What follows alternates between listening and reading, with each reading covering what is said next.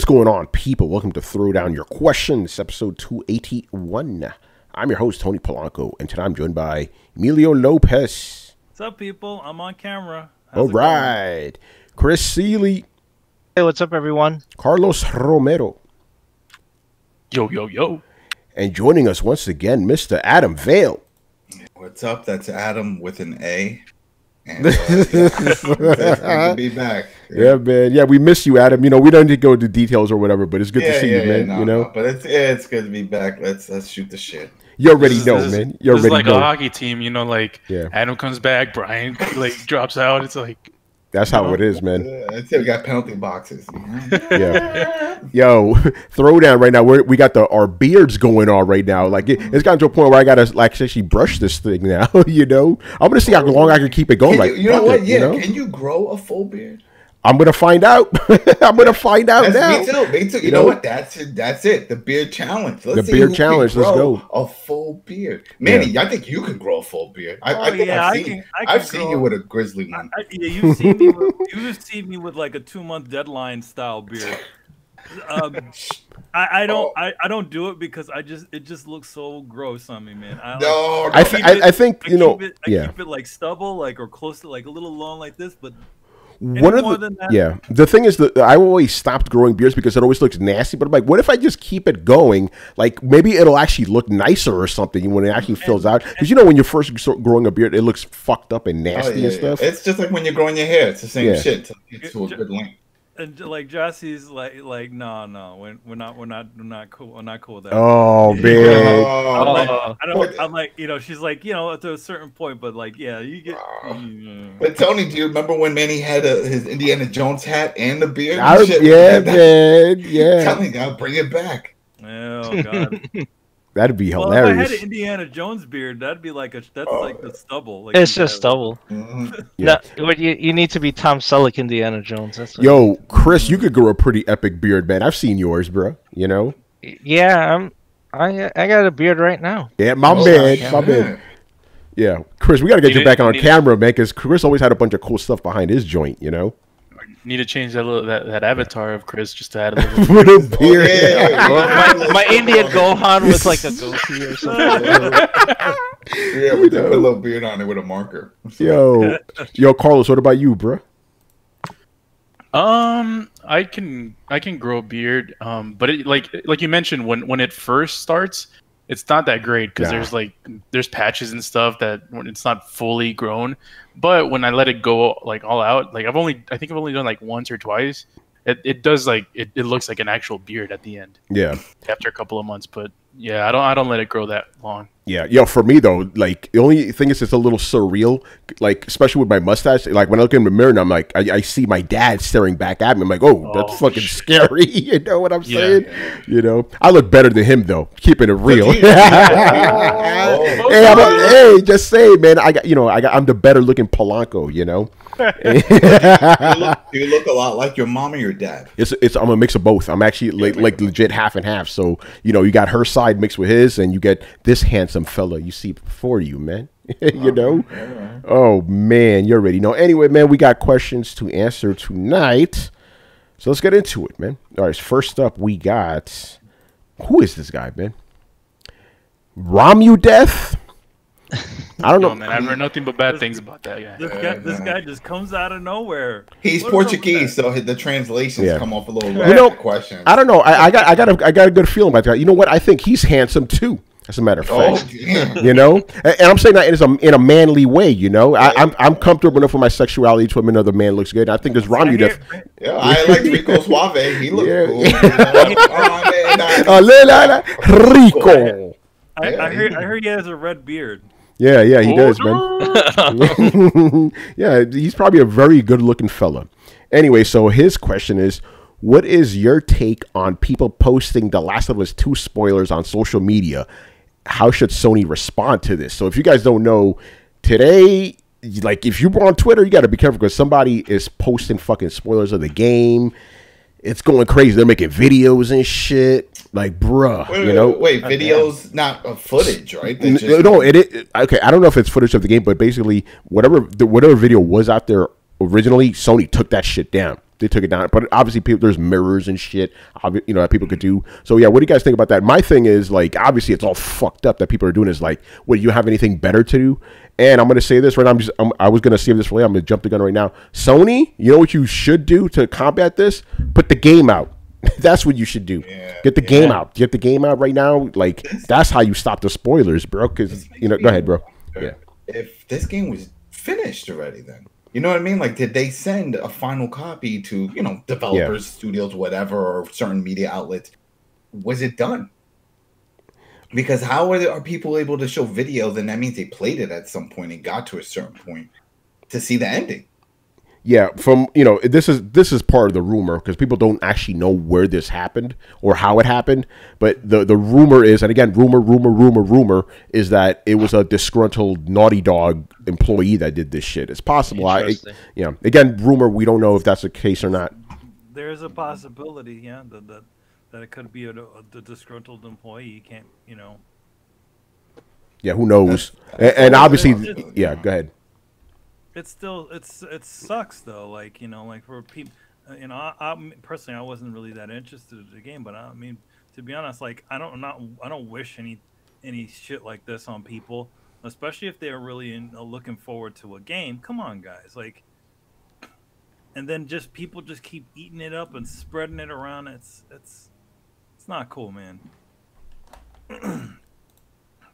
And for me, as far as spoilers, like, you know, I'm okay with spoilers to an extent. Like, you know, I'm like, because I don't think about it too much. I don't equate too much to it. You know, like somebody could be like, you know, like I mean, what game? There was a game that came out pretty recently, and there was some stuff that Kingdom Hearts, Final Fantasy, Kingdom Hearts. You know, there was some things that came out of Kingdom Hearts, and I'm like, okay, whatever. I don't get it. You know, I haven't gotten there yet, so I don't know.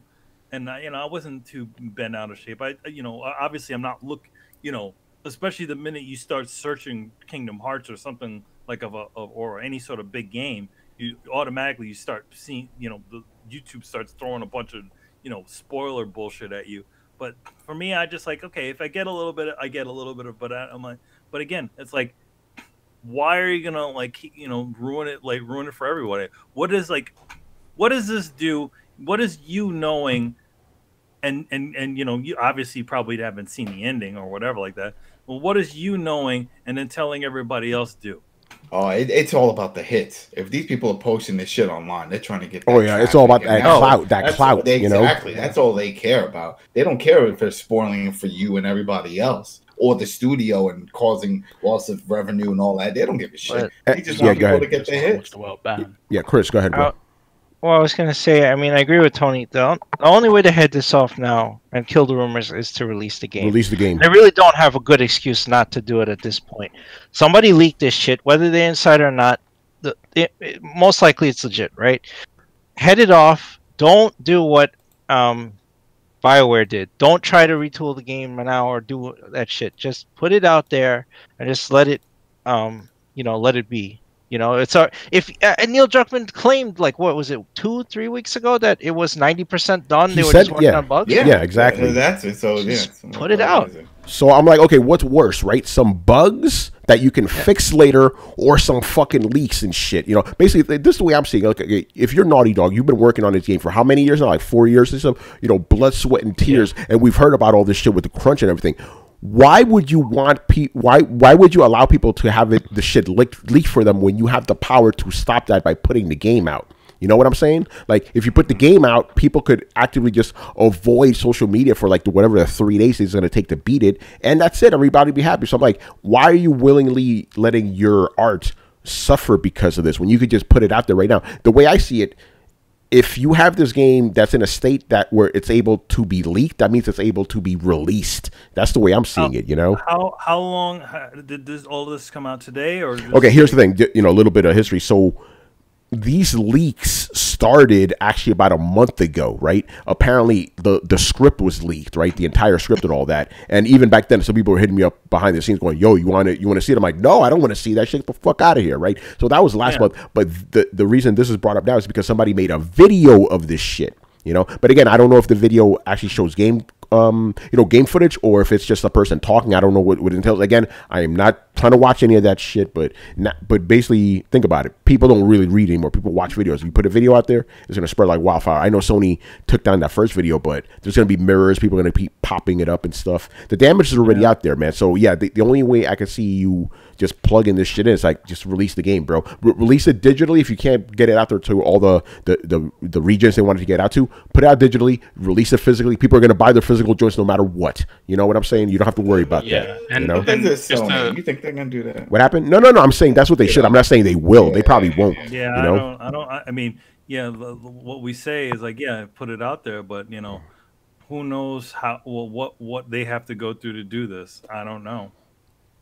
Put the game up, but that's all you can do. Put the game up. And the onus is on Sony. Like, yeah, because I'm pretty sure Sony is the one, and Goose mentioned it. I'm pretty sure Sony is the one that made Naughty Dog delay this shit. They're the ones in control, so it's. Are you sure? Well, I mean, no, because Sony usually lets their studios do whatever they're gonna do. Maybe it was Naughty Dog, but who know? We don't know either. Remember the day that The Last of Us 2 was delayed was the same day another Sony title was delayed. It wasn't Naughty Dog. Iron Man. Yeah, that's right. So that's a good evidence for why Sony did it. Then you're right, because both of them got delayed the same day. It's like you think they just came to that conclusion independently. Completely unrelated. Yeah, I don't know about that. You're right about that. I think it probably was Sony.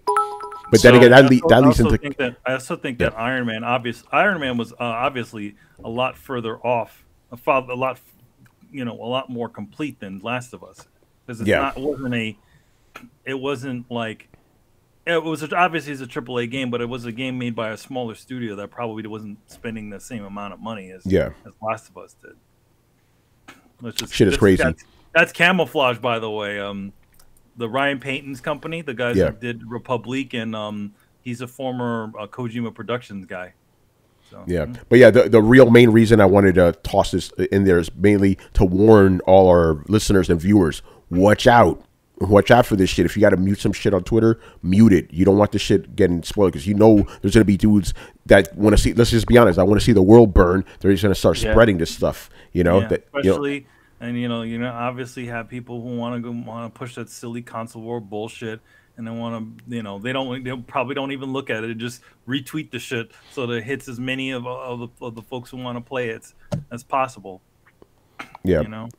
Real quick, Ice asked, do we know if these publishers have sales contracts that won't allow them to make it for purchase without brick and mortar stores getting a chance? Chris, you can answer that one. Sometimes they do. Target and I think Walmart do that. So it is possible, but I mean, what's going to hurt more, right? You have to always weigh what's the worst case scenario. So if I was Sony and I breached a contract with Target, like fuck, I'm going to release it digitally, but it's only available through PSN anyway, right? Yeah. And just renegotiate with Target. Take the hit on the contract, but don't let this stew and take a hit on the sales, the potential sales. Yeah. That's what I would say. Fuck the contract. Just breach it, deal with it, renegotiate it, whatever. That's easier than dealing with this than waiting. Yeah, it's like that's the only thing you can do. That's the only thing Sony can do. Put the game out there and stem this shit. That's it. All right, man. Let's move on here to Axel Wolf. We haven't heard questions from him in a while.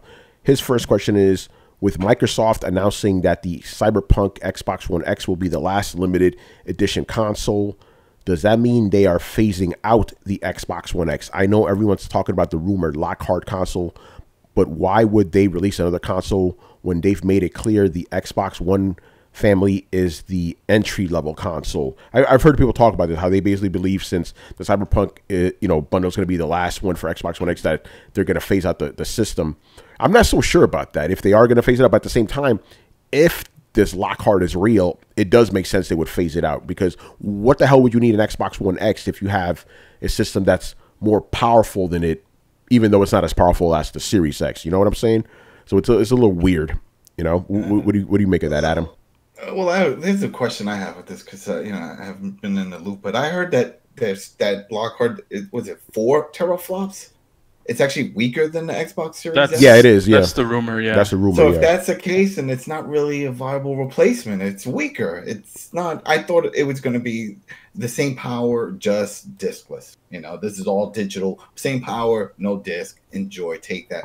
If it's lesser, then it puts it in a weird place because, well, you got the S. I think the S is only 2 teraflops if we go based off of flops. Yeah. So it doesn't make sense. You're just a little better than that, but you're not better than the X. It's complicated. It doesn't sound right. Yeah, from what I understand, you guys in the chat could correct me. Like the Lockhart is more powerful than the Series than the X, but not as powerful as Series X.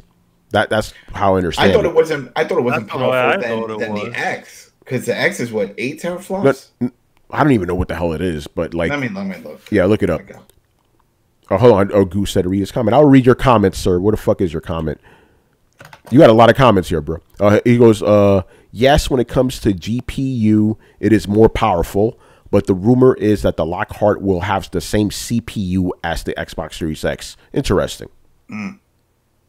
I still don't understand the existence of the Lockhart. I don't Yeah, get it. so the 12 teraflops Yeah. is in that.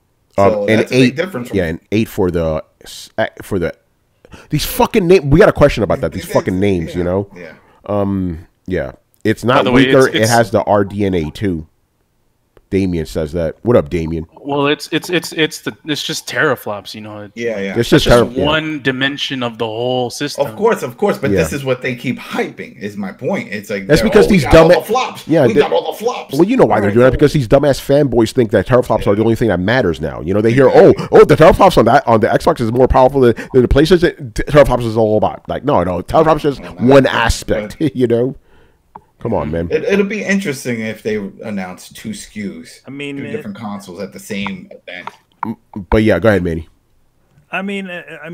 It's an interesting prospect that they decide to phase out the previous generation, which I personally thought that it would, if there was going to be a lower version, they just kind of rejigger a couple of different things and then just make that the lower SKU of it. But it seems like at least from the way things are going now, it looks like they're gonna probably slowly but surely go through all the old Xbox One X's and then just sort of insert a new one in between there, which is a more power. It's powerful than the other one, but it's not as powerful as the new one. Yeah. But yeah, if this thing, like I said, if this thing is true Lockhart, because it's still a rumor at the moment, the Xbox Series, or my God, I'm getting these fucking names. The Xbox One X is redundant; doesn't need to exist. Yeah. You know. By the way, this is what a Goose says. Lockhart is rumored to. By the way, Goose, you're fucking American. Drop that U from rumored, bro. The fuck, man? You spell it wrong. There's only one U in rumor, not 2. He does it. He does the same in word colors. Yeah, I hope you copy and pasted that shit, because aren't you from the Bronx, motherfucker? You writing like that? Anyway, he goes, Lockhart is rumored. we seen a sign for the Bronx. Hold on, your autocorrect, Brooklyn. All right, that's better than the Bronx. Yeah, even though fuck Brooklyn too, though. Anyway, but he says how's his autocorrect? Autocorrect? What the hell? Yo, your autocorrect needs to. It needs to autocorrect. It doesn't have English US. It's English UK. Yo, Goose, how many L's are in canceled for your autocorrect? If it's 1 L, then that shit's on British or something, bro. It's supposed to be 2 L's. Anyway, let me get to his statement. I got thrown off by a rumor. Oh, it's rumored to have 4 teraflops. Like, come on, bro. You're a New Yorker, man. Get out of here with that shit. All right, Lockhart is rumored to have 4 teraflops and the same CPU as Xbox Series X. It will be weaker GPU-wise in relation to Xbox Series X's 6 teraflops GPU, but the CPU, if in fact the same as the Xbox Series X CPU, will be least ahead of the Xbox One X. Again, that just tells me, it's like, what the fuck do you need the Xbox One X for anymore? So it would make. Now I understand why people are saying, oh, they're gonna phase it out. I was like, yeah, it kind of makes sense, It's super cheap now if people want to get it. It's like 2 and change. Yeah. Yeah. So is the question to the the Xbox fans is like, especially guys who literally just made the investment in that new one. Are you pissed off about this, or it's just like or is it just like, hey, you know what?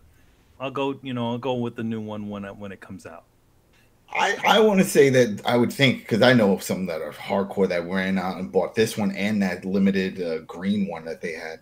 Yeah, the discless one, right? Yeah, no, it was this one. The X had a special Scorpion version or something. Scorpion. Like that. It was called something. But anyway, the thing is that they see it as it was always advertised as a specialty. This was never supposed to be something that lingered around too long. This was just like, hey, if you're really into it and you're willing to spend some money and you just want this type of power now, get it. But that's the way they see it. They never saw it as like, oh, wow, this is going to be great. It's going to have longevity and last all these years. And obviously that's not the case because they knew that next year around we were going to get a new box.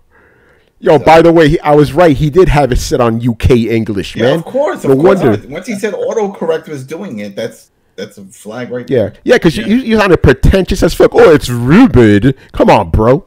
Anyway, that threw me the fuck off. You know, look how so I'm eating my tea and crumpets, telling you about these rumors about the teraflops. Ugh. How kind of you to let me come. Yeah.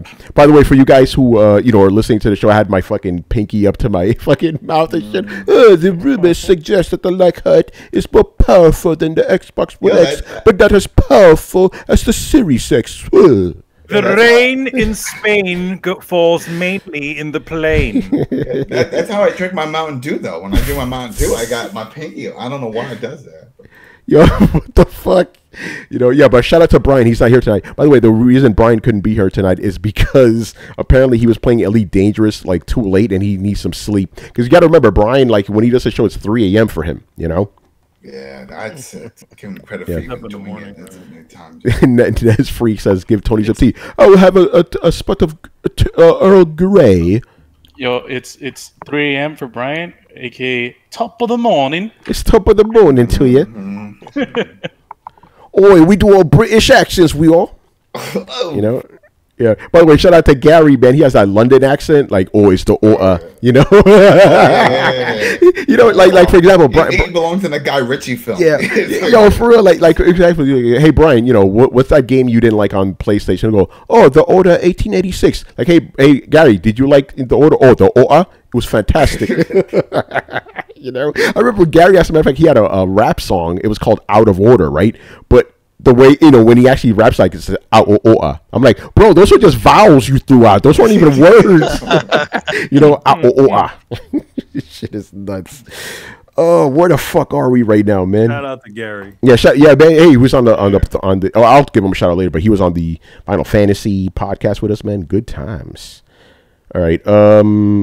Who says eventually I have to go ahead, bro? It's funny. I was actually thinking of popping up on that Final Fantasy podcast, even though I didn't play the new one. I was like, I got 1,000 years of memories of the original one. You know the ending, so it's not. Well, Adam, we'll talk about that later. But let's settle down. Yeah. But Manny could have been good for filling in some of those gaps because sometimes we're like, yo, did that happen in the original? Did that happen in the original? But the thing is, like, the way I set that episode up was 4 cameras. It was perfect. So Manny, nah, man, I would not have let you in. I would have broken the synergy. Yeah. Well, that actually no, because I set up a private room and everything. But Manny should have just looked in like. Actually, you should have been our like historian. Hey, did that happen in the original?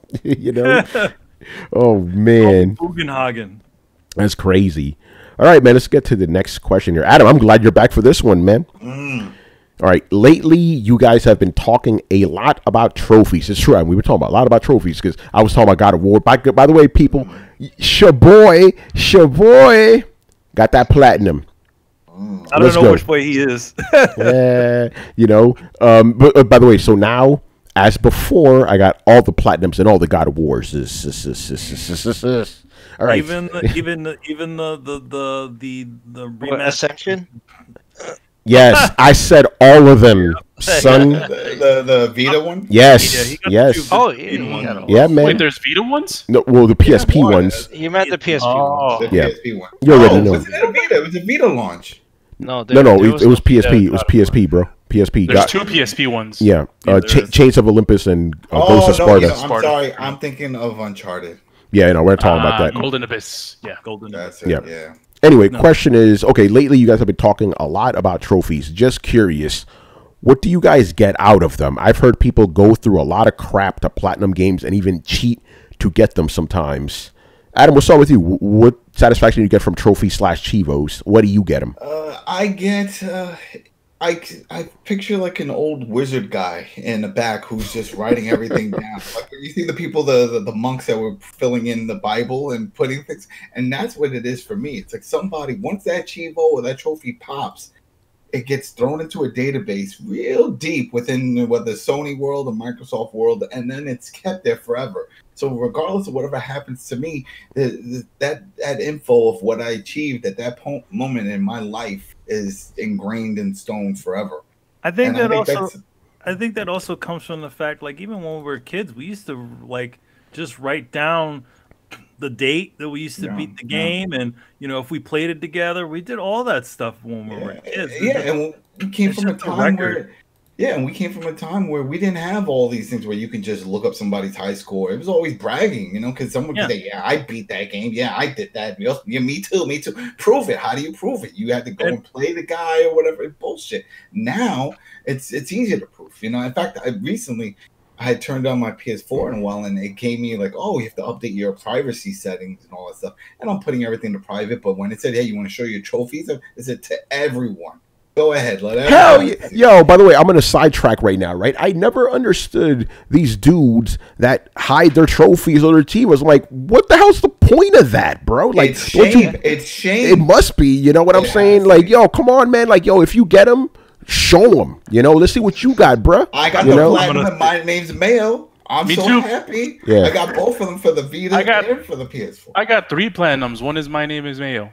Shit, I hate you. How'd you get the third one? Where'd you get that? By the way, I have a name for those kind of trophies, but I can't say that on the show anymore. But it's a part of the female anatomy platinum, P platinum. Okay. Every once in a while, you got to put some fluff. It's like when you watch Kate Boston, they put some fondant. It's the same thing. Yo, you're crazy, bro. I gotta just lay some. It's just another number. So when you look at it, it's like, oh, whatever. No one really cares. It's just one of the numbers. Goose and Toti Plats. And everybody likes that though. So. Yeah. Also, like me and like I used to record the fucking endings to games back in the day. Yeah, I remember. I would go to your house and I still have VHS of all these endings. You still have those? Yeah, I still have it. I still got them too, son. I still got mine. This guy, Tony, used to do the whole caboodle. He used to like pause it specifically so that it would edit at the right point. Yeah, man. Yo, before you see how these dudes on YouTube and shit, they're making like video game movies out of the cinemas and shit. I was doing that shit back in the day on VHS, man. Holla at your boy. Fuck those guys on YouTube, man. They got to come to me. Where's my royalty motherfucking money at? It was harder with VHS too. Oh yeah, it was. You got to be precise and shit. I should press the pause button, and then certain VCRs never did it, and also like.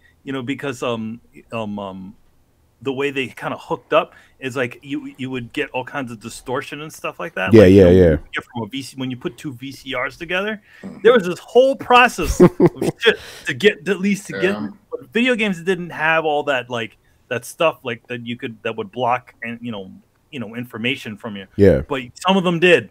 And it was just fucking crazy to get around. Yeah, but anyway, to get back on topic, about why we get trophies and stuff and chivos and all that. For me, I'm gonna just jump on what Am said. It is basically like, hey, I could track shit. Like, because some people say they'll be like, oh, are you just getting trophies to compete with other people? To be honest, that's not even in my mindset. Like, I don't care about that. I just want a list of what I've done up there for perpetuity. You know what I'm saying? For posterity. Posterity. Like, I want it up there. Like, I want to know, oh, I did this shit. But at the same time, Adam, you are right. Those like, somebody goes, oh, word, you got to platinum in that show. And I'm like, I will show it actually. Bam.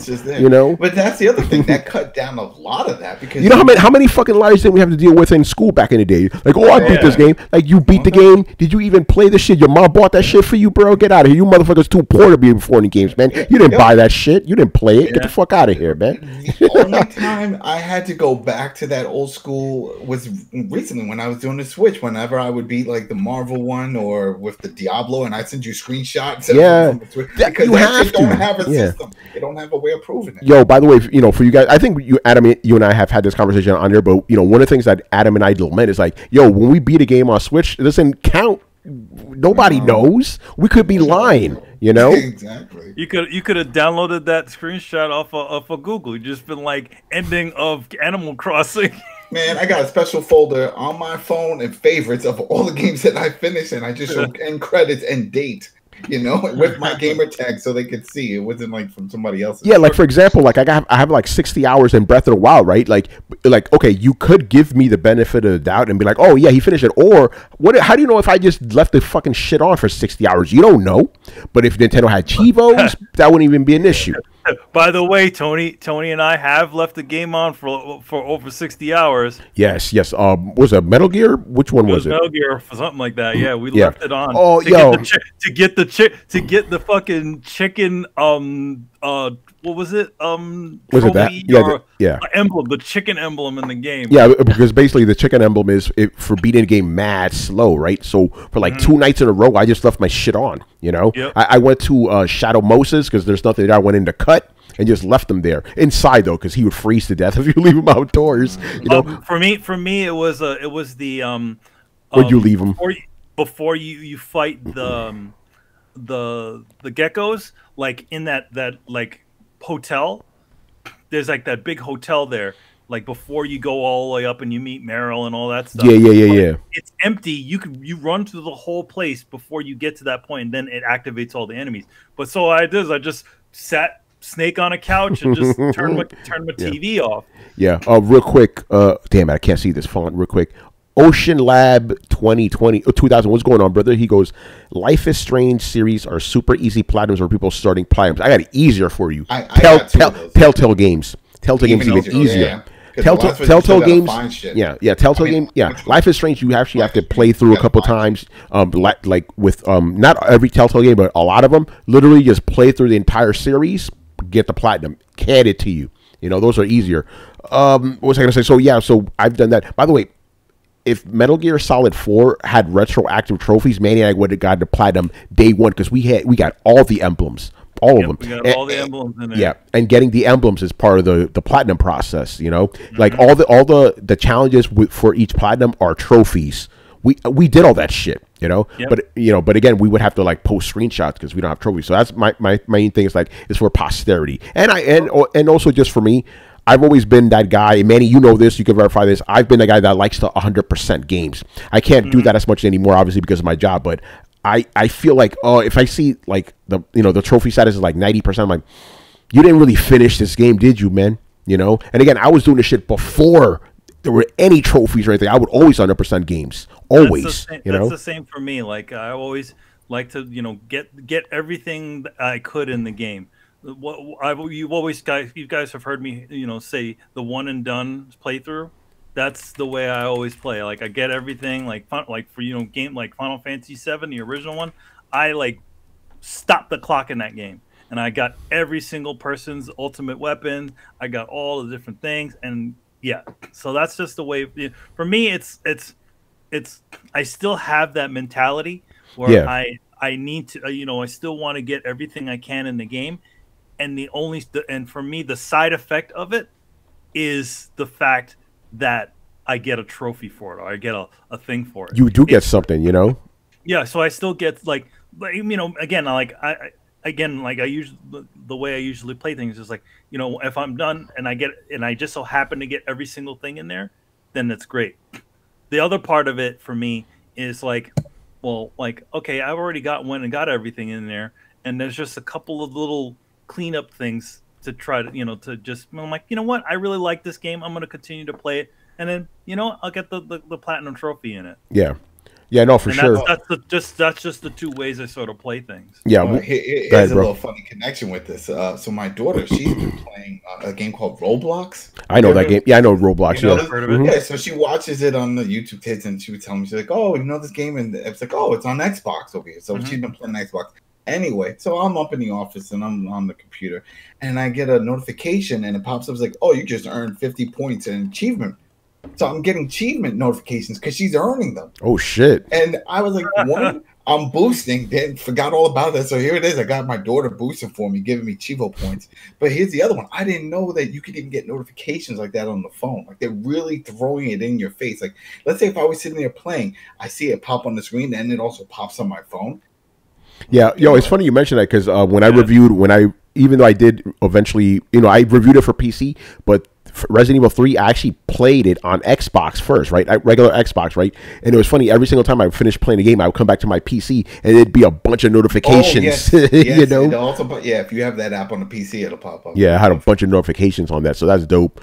There was something else I wanted to say about trophies, but yeah, I always like getting 100%, but at the same time, and I've learned this since the early days, because I did get to a point where I became a slave to the trophies, right? Where it would be like, I would get a game, the first thing I would do, I would go online to find out what the trophies are, and then find out the best way of getting trophies. Is like, okay, am I playing the game for the game, or am I playing the game for the trophies? When I realized I was playing the game for the trophies, time to stop that. Play for the game. If you get the platinum, fantastic, but if you don't, that's cool too, But sometimes it works the other way around. It's even better that way. Let's say if there's a game that you weren't too into, but then you look at the trophies and like, oh, that could be fun. That could be challenging. Okay, yeah, why not? And then it's a game within itself to get those.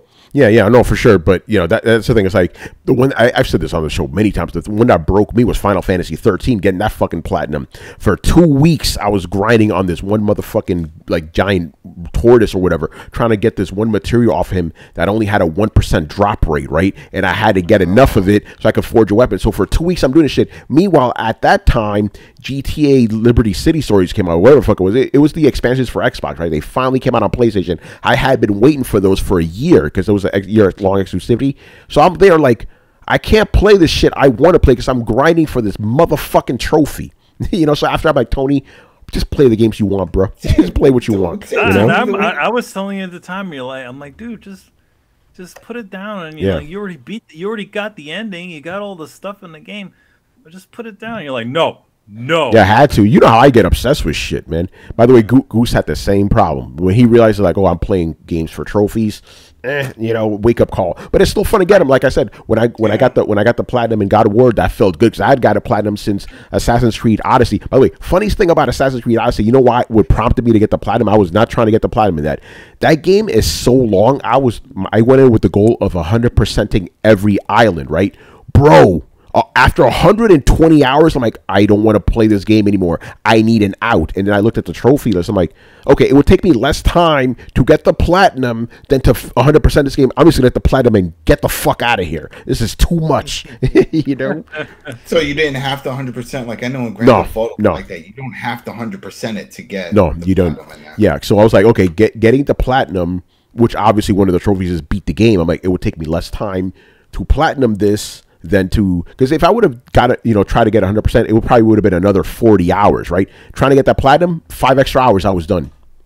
I was it because I was so far ahead, But no, again, but I still want to have a list of achievements and stuff. Even with Final Fantasy 7, I'm not trying to get that platinum. That shit is too crazy. But I want to at least get like quote unquote a good grade to 70%, which I have now, just to show, hey, I did all this stuff.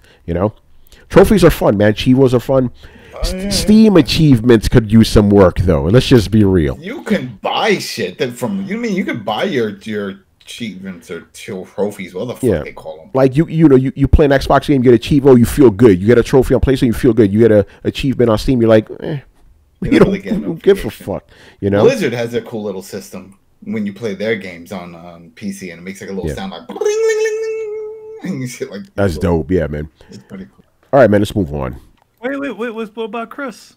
Were we going down the line? Well, go ahead, Chris. We should go down the line. Yeah, sure. Yeah, I mean, it's pretty much it's just for the challenge most of the time.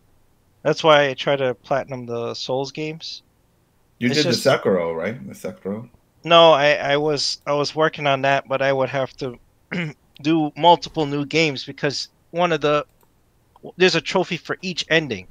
And getting each ending requires certain story things to happen and you to talk to certain people at certain times.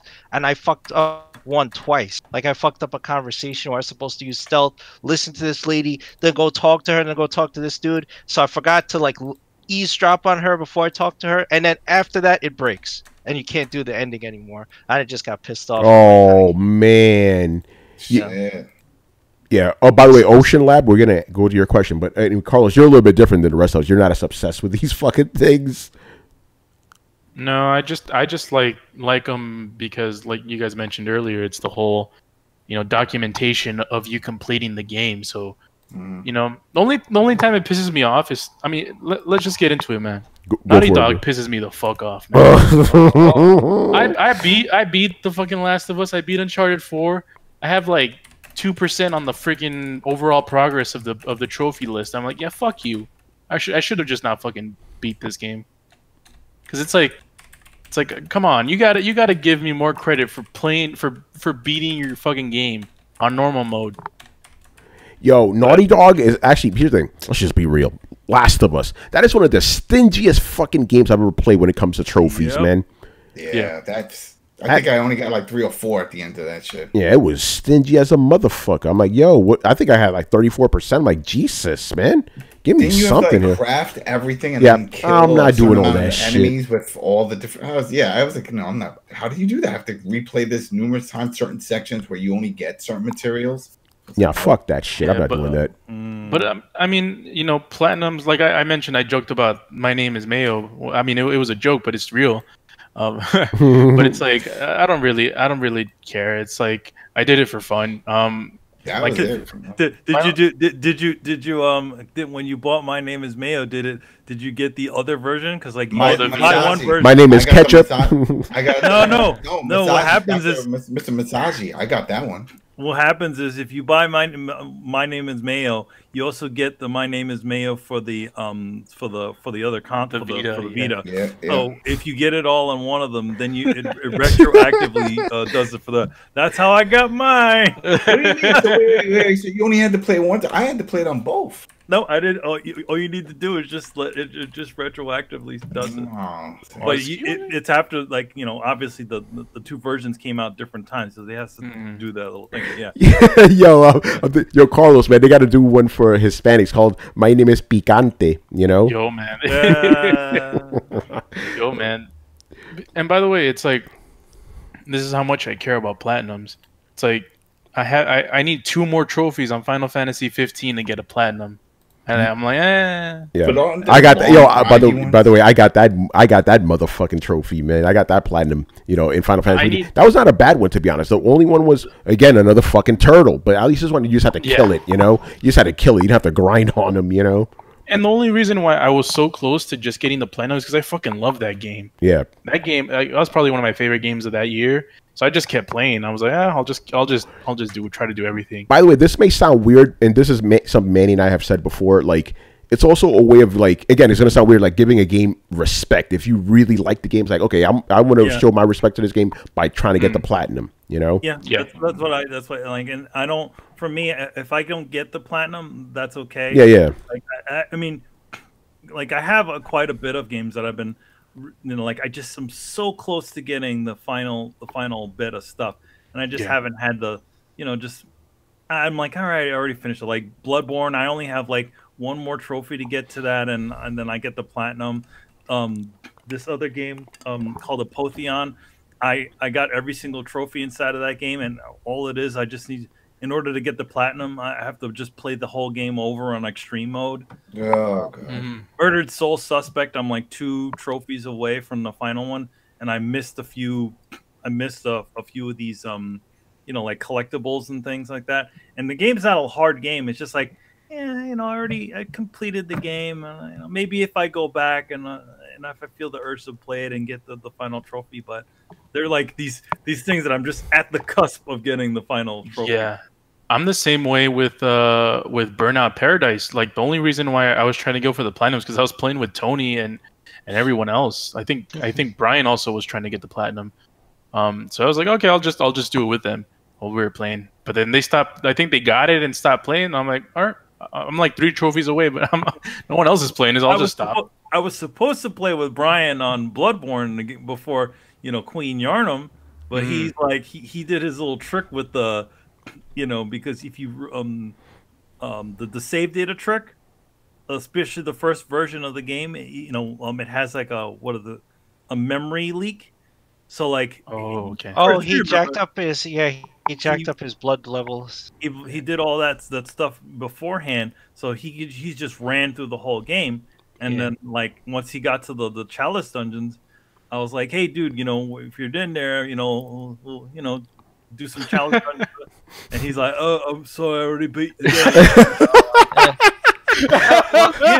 I'm sorry, man. I already beat the game. Sorry, man, I already beat But wait, the game. he can still play with you. I've helped people go through there. Yeah, as a matter of fact. time difference. I've talked to him. Yeah, no, it's the time to. Yeah, because Chris got the platinum before, but he helped me get mines. As a matter of fact, it was me, Chris, and Riku. Both of them. They already beat the game and they helped me through it. By the way, though, those dungeons, Chris, even though you had already beat them, those things were kicking our fucking asses at some points, man. Yes, some of them are cursed, so they cut your life in half. Oh they do shit. man. Yeah, I'm at one of the cursed dungeons. I don't exactly remember which one. Yeah, I can help know- you, man. You don't have to twist my arm. Just saying. Yeah, Like, hey, I want to play some Bloodborne. Twist your arms and shit. I helped Brett. So we were playing Dark Souls 3, and he's like, "Man, I need this clan. There's trophies for each group you join. The praise the sun guys or all of that shit. So there's one that the trophy is like a piece of a spine from a monster. It's like a vertebrae, right? So he's like, oh, I need 15 of these. There's a trophy if you get 15 of them.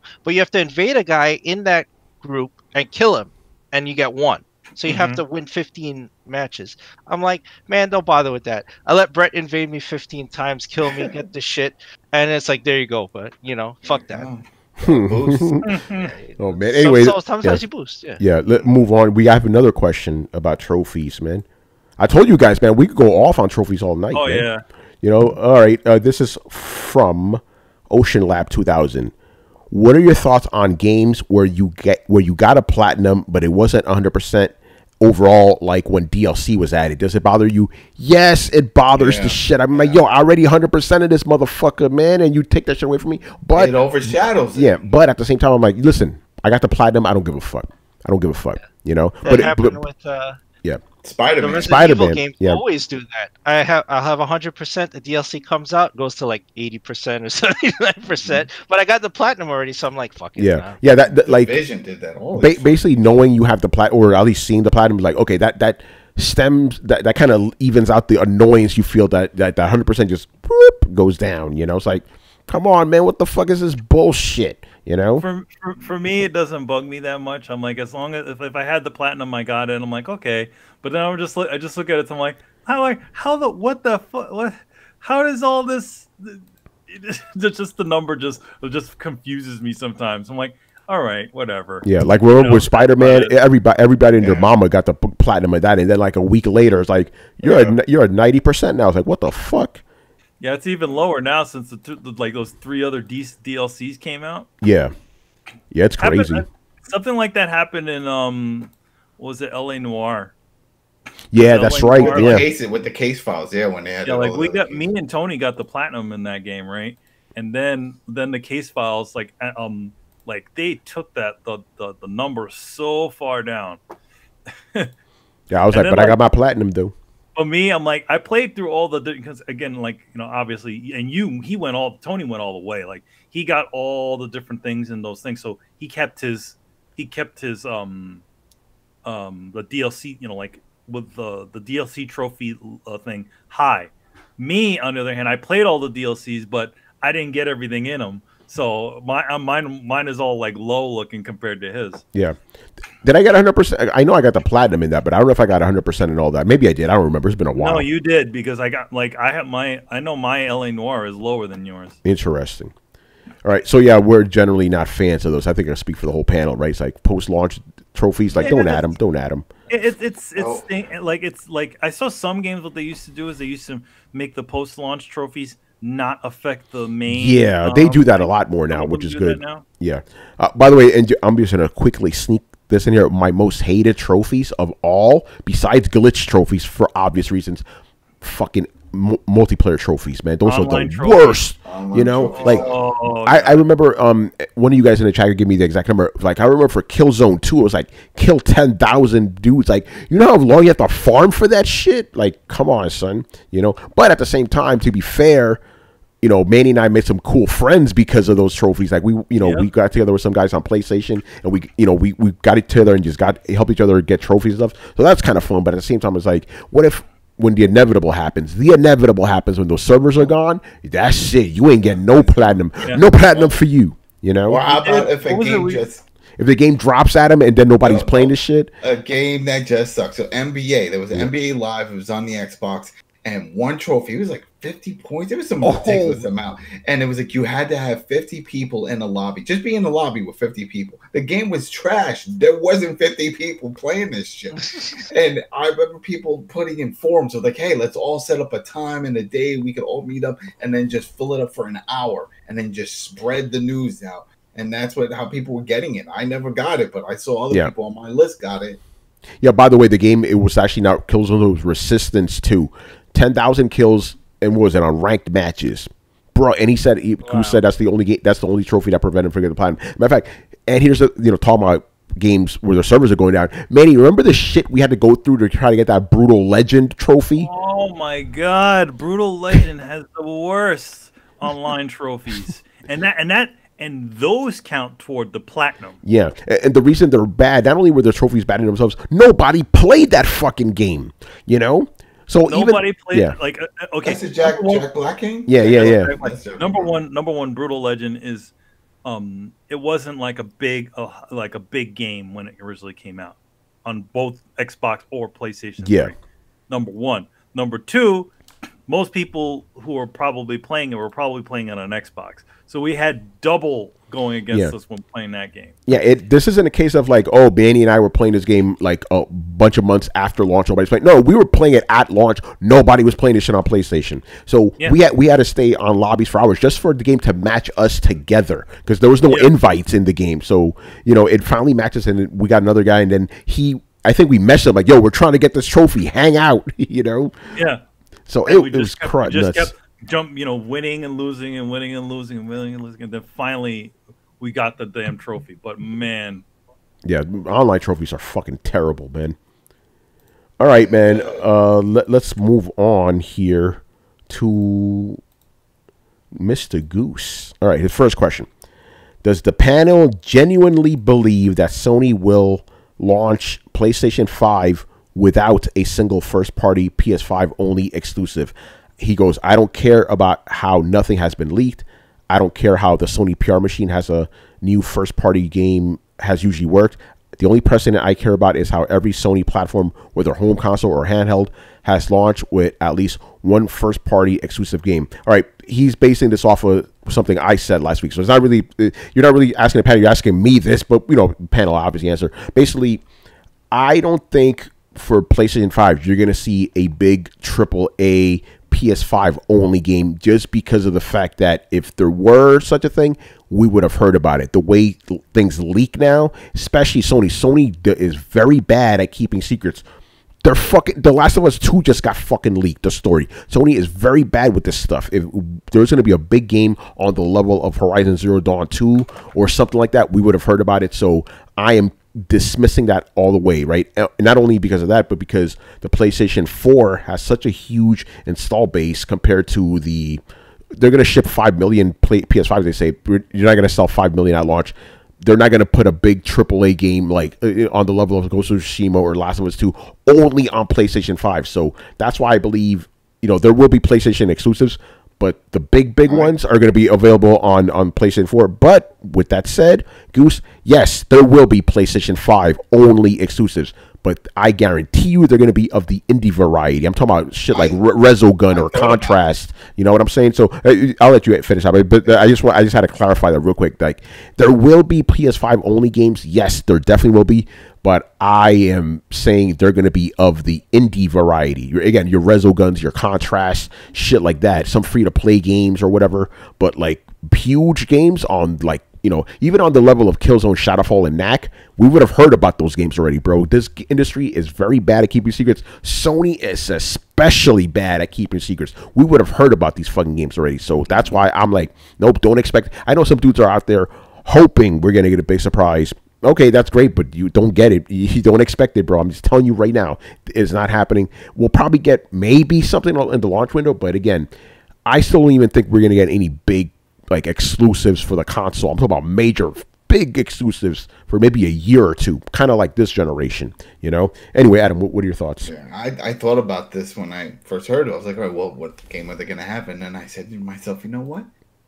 I could see where it's not so much that it's new, but it's remastered and new, that it skipped a whole generation, with meaning the PS4. And that's if we get an Infamous collection fully redone for the PS5. I could see that, and that's it skipped a whole generation, so it's not like, oh, well, you're just porting over something from the 4. You never did it. Wait, what do you mean? Whoa, what do you mean it skipped a generation? Well, for Cole's series, we didn't see. Oh, because we saw like literally had Infamous Second Son. Yeah, that was gone. Yeah, but it was still an Infamous game. It was still an Infamous game. It wasn't the Cole series. You know what I mean? A lot of people like the Cole series. I like the Cole series. Yeah, but let's just be clear here. Infamous series did not skip a generation. Just get that out there. No, all right. Well, the Cole part, Cole story of Infamous, and a lot of people wanted that to come, and we're hoping that eventually they'll do a remaster, and they never did. They didn't do it. So I could see them saying, you know what? Yeah, we don't have time for a big AAA, but we do have. I count that as a AAA game, right? You didn't count. No, no. Infamous is definitely AAA, beyond AAA. Yeah, okay, so there you go. So that I could see them saying, all right, listen. Here's this. We didn't do it before, but we're doing it now, and it's going to be super fast, super beautiful. It's a big open world, right? And that's going to really show it off. Do you think they have enough time? They're releasing a brand new game like in a couple of months. It wouldn't be the first party studio doing it. It would have to be some third party studio that was working on it. That's the only thing. Yeah. Because Sucker Punch that did that, right? Yeah. And they don't have time to do that shit. They're doing that other Samurai. Ghost of Tsushima. Yeah. So. Yeah. Real quick, Ocean Lab says, I hope the rumors are true. And there's a PlayStation 5 reveal in May. Yeah, and I'm glad you say that, because again, the caveat I need to add to what I'm saying is, again, I'm basing this off of what we have now. Things are obviously subject to change, right? Sony could come out tomorrow like, yo, here's what we got for PlayStation 5, right? My point is, like, things don't happen in a vacuum. But even, you know what, now I'm thinking about, even in that case, we still would have heard something by now, man. A fucking leak or something, you know what I'm saying? And don't get us wrong, if they fucking announce a first party AAA, oh, we'd love that shit. We'd be fucking hype. Hell, fucking listen. Obviously, I'm speaking for everybody here. We all want that. We would love that, like a real reason to get a PlayStation 5. We would remember what I said. I said, actually, Adam, you weren't here for this. I said I'm not buying a PlayStation 5 at launch. There's no fucking point. There's no fucking point, But if you give me something worthy, I would fucking love that. But I'm saying, based off history, I don't think that's going to happen. I'm not trying to be cynical. I'm just being realistic here. You know what I'm saying? Again, just so, in case you guys thought otherwise, we would all love that shit. Like an actual PlayStation 5 AAA exclusive worth getting the system for. Fuck yeah, that'd be amazing. Yeah, pretty sick. That's why the only thing I can think of is that they bring back an older IP, just really remastered, really done up, that wasn't done on the PS4. So no one could say, well, we just had that. It's got to be something further back. I could see them doing that. I mean, I don't know if they'll do that either, but I could see that, I think the one thing about it is I don't think that there will launch this new fancy console without something to showcase what it does. It may not be like, I mean, it could be something along the lines of even something that shows you all the things that it does, but it may not exactly be a game, to go back to the Panasonic Real 3DO, that thing launched with with things to play. But they also had a thing that literally showed you everything it used to do, and you also got to remember that's the old days. Like the demo disc, is that like the demo disc? Where like, what if there was that? Or it's like, okay, it's not like there is a game, there's a game that shows stuff that it does, but there's also a thing that shows you a bunch of stuff that it's going to be. But Manny, I didn't send them a scan of my ear, so I won't get that. I'm not gonna get the full. It'll be like, oh, click here if you have your ear scanned, and I'm like, oh, I don't have it. Yeah. Well, I mean, Yo, Adam, I'm gonna scan something else and send it to him, bro. I'm sure they're gonna get a bunch of them. I think that it'll be. There's a good chance it might be something like that. It's like something like a demo disc or whatever on it that essentially shows you all the different things. Is it have a demo disc with The Last of Us 2 because it ain't coming this year? Oh. Yo, could you imagine that, bro? Yeah. So I don't. I don't think they're going to launch with absolutely nothing. But oh, they're gonna have some indie games. Sony has a bunch of those little studios. They're gonna do something. I guarantee you that. there's You know? gonna be Knack 3. like what you said, Resogun, which was a really nice looking game.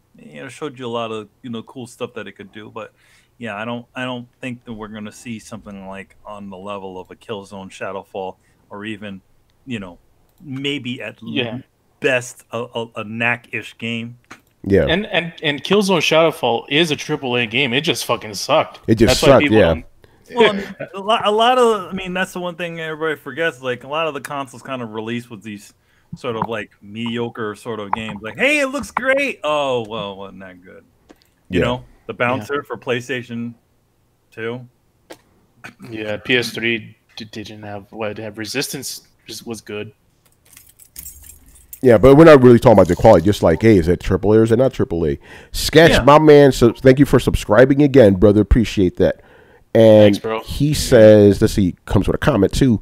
I want to petition for more demo of games that are coming out so I can see if I want to spend money on half of these boring games. Hey, demos would be great, man. I don't know. I mean, I know why they don't do it because it costs them money and shit, but it would be great for the consumer, Just saying. Mm-hmm. And then it also exposes if the game is garbage. I mean, how many times did I think that's the reason they don't put out demos, bro. I was hyped. I'm not hyped no more. And a lot of people in the stock went down on it.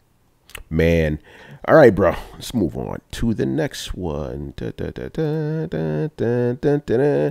All right. So why are some gamers dismissive of smaller indie type games besides playing them and just not liking them? Some people won't even play these smaller titles and automatically dismiss them. Why? I don't know those people. Well, if it looks fun. I mean, look at all the people that buy bullshit games on their phones. You know what I mean? It's like, so people. No, but he's asking, what do you think of the people that dismiss those games? Well, there's people. I mean, let me make an analogy. There's people who go to the movie theaters to go watch blockbuster movies, like those high. Oh, like the Marvel movies and things Marvel like that. movies, action, Mission Impossible, all of those. But like when you tell them, oh, go watch Call Me by Your Name, and say, I'm not gonna watch that shit. Yeah, well, that's a preference. They might fall asleep during those type of things. They need the loud noises and pops and the flashy lights to keep them awake. And that's kind of a lot. I mean, there are indie games that do that, but for the most part, it's like you got your Journeys, you got your Oris, you got your Cupheads, you got your Braids. You got all of those games. Pedro. My friend Pedro. I mean, Pedro is fucking nonstop action. Yo, Manny, you drinking that Mexican cola, bro? Oh, it's Mexican? Oh, yeah. Yeah, my man. That's the real shit. Yo, by the way, that soda right there. By the way, if you guys don't know, the sodas, Pepsis and colas and shit that comes in those like glass bottles and shit, that shit tastes the way you remember when you were a kid, They got real sugar. Because it's made with real sugar. Yeah. Real sugar. Well, no, Tony, when you were a kid. Oh, yeah. That's right. Not in America. Yeah, because I was a kid. But the thing is, even when America, for the first couple of years in the 80s, Pepsi tasted the same, right? And then in like the early 90s, I'm like, what's up with this Pepsi? Well, they did the new Coke thing and they switched the formula. Yeah, no, but you're right. To be more accurate, that shit tastes the way soda used to taste back in Dominican Republic, man. And I got sidetracked. What the fuck was the question? Oh yeah, indie games. I'm just gonna say I'm that guy. Listen. I played enough. I'm not gonna be here when these guys saying that I haven't. I played a ton of indie games. That's part of my job, right? Even though there are a lot of cool indie games out there, they don't excite me at the end of the day, man. I am that dude that needs the high spectacle shit. And Carlos just actually referenced me. I don't know if you were talking about me specifically. I'm that guy. If I'm gonna go to a movie theater paying $50, I better see some fucking special effects, some explosions. I want to see everything. I want to see that they threw money at this shit, right? Well, most of those games aren't $50 though. No. I'm talking about presentation wise. For movies, obviously, like if I'm paying $15, no. With indie games, is a different thing. The price is, when it comes to games, I don't care about price.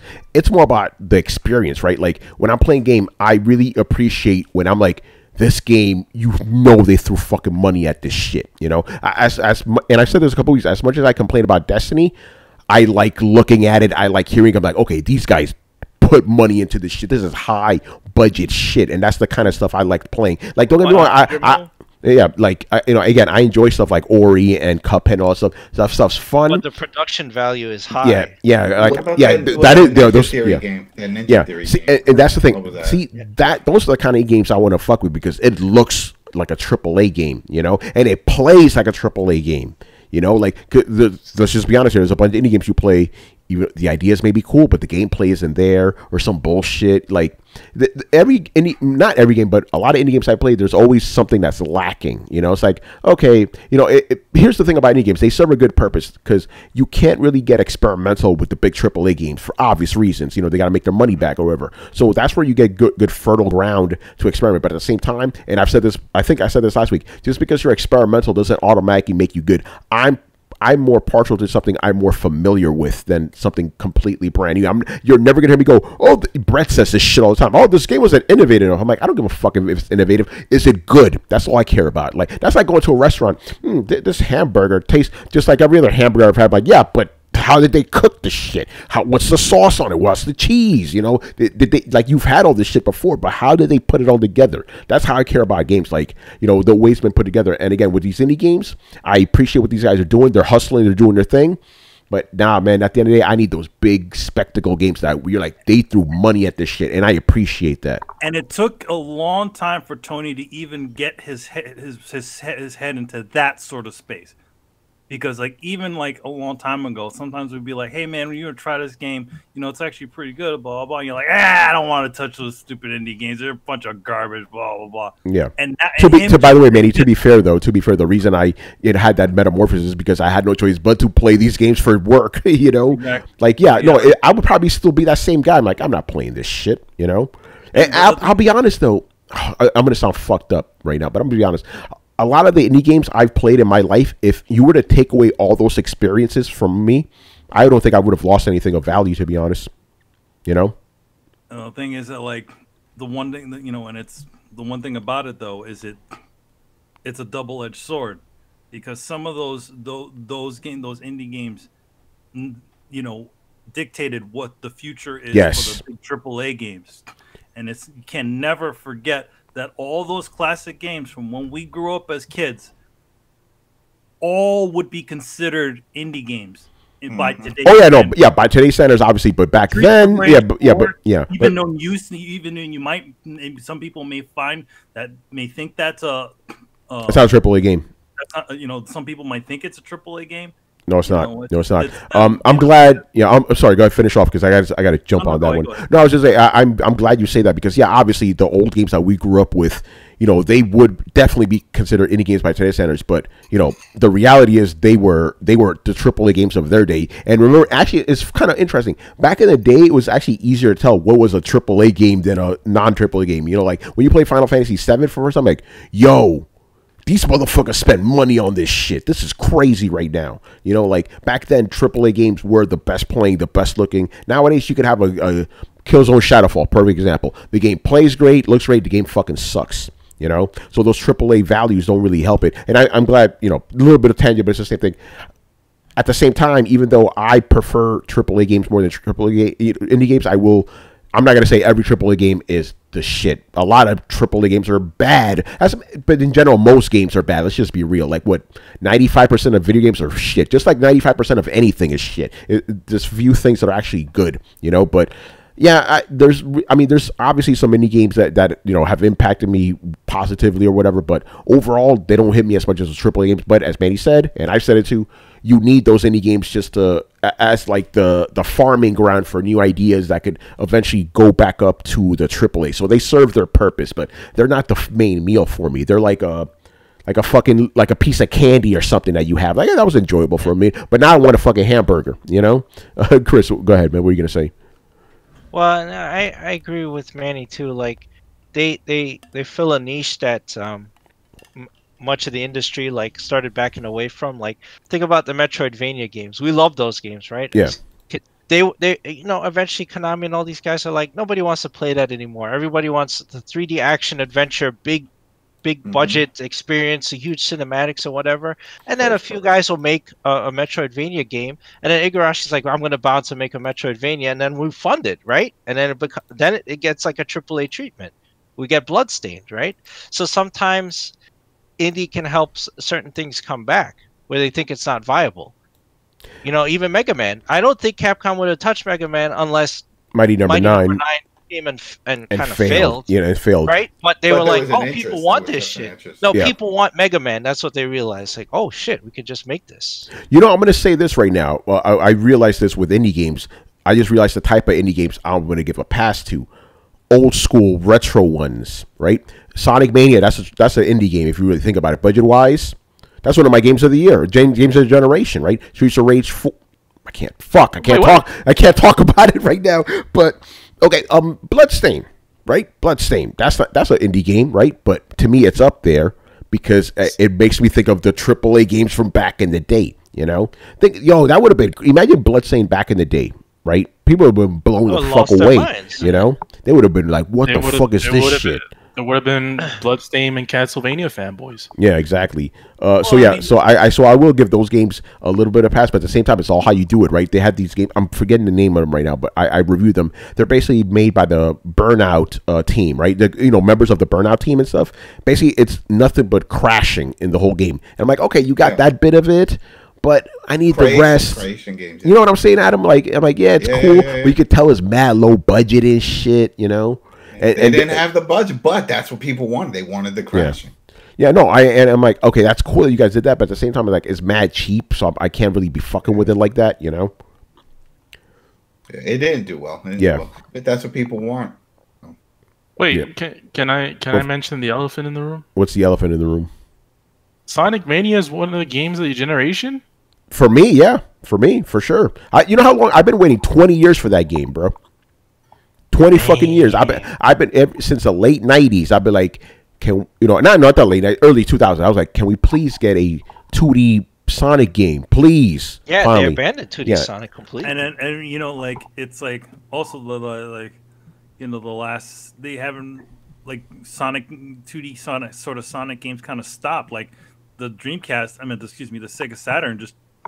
There wasn't even really a Sonic game for that thing. You want to talk about skipping generations? Sonic skipped a generation right there, you know? Because they couldn't pull it together because they were not only trying to make something new, but they couldn't just pull it together. Yeah, I said this, I was either in my preview or my review of Sonic Mania. I said Sonic Mania is the Sonic Saturn game we never got.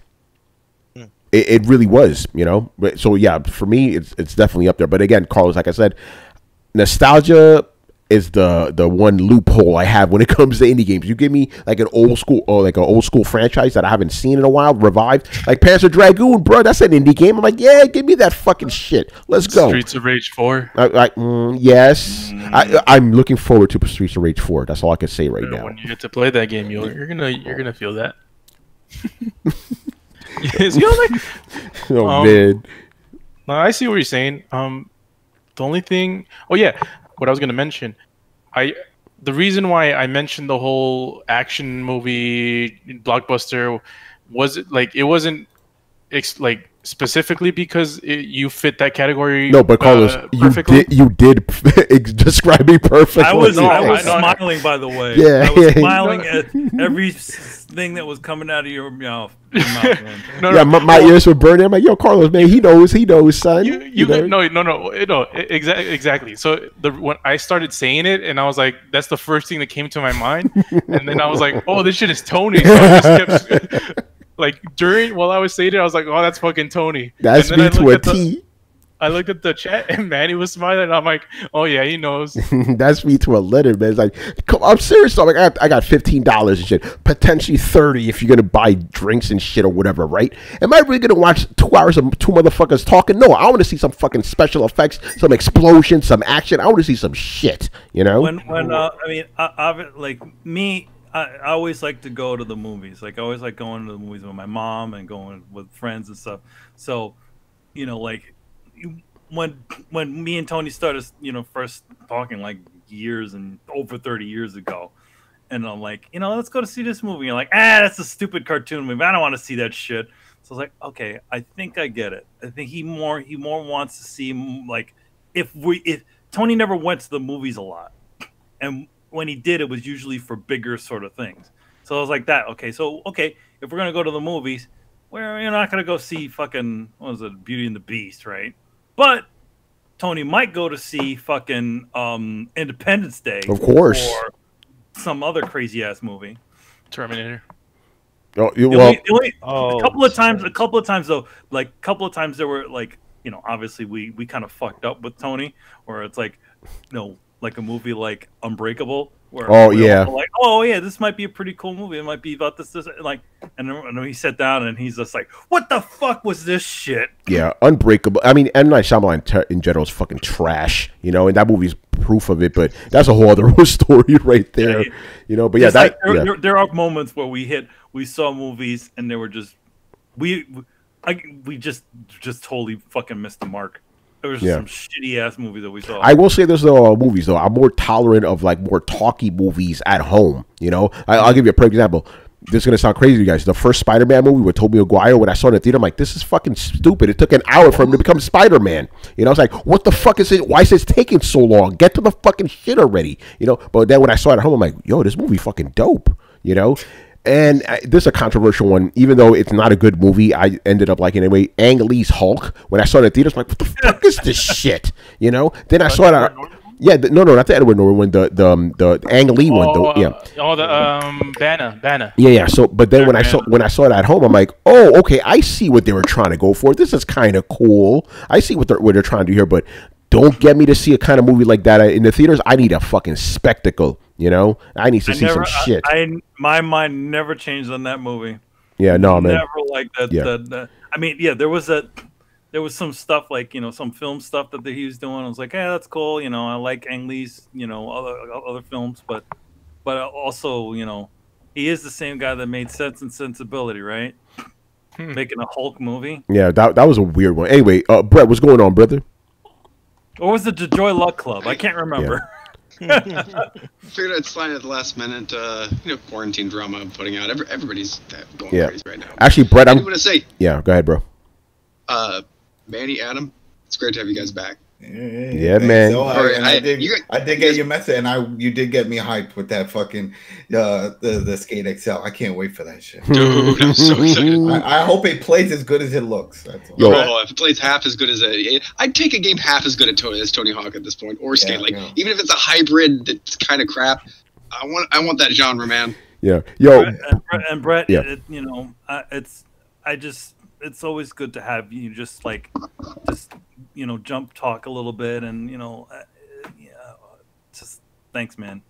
Yeah, and y'all good people. I like you, so you're like my online family. So my man, except for Brian, man. Fuck that guy. Brian's a little. Yeah. By the way, Brett, you came here at the perfect time. The next question is right up your alley, man. I didn't even know if there was gonna be any questions. I just want to jump in and tell you guys, hey, what's up? Yeah, no, we still have. Let's do this. Yeah, we still got half a show, man. Fuck, let's do this. Yeah, but again, you came at the perfect question. Obviously, everybody, but I want you to answer first. From my man Damien, what's going on, Damien? All right, who is the best, or in this case, the baddest between Sephiroth and Kefka? He goes. He says. I personally think Kefka was the baddest, while Sephiroth wanted to destroy the world. Kefka did.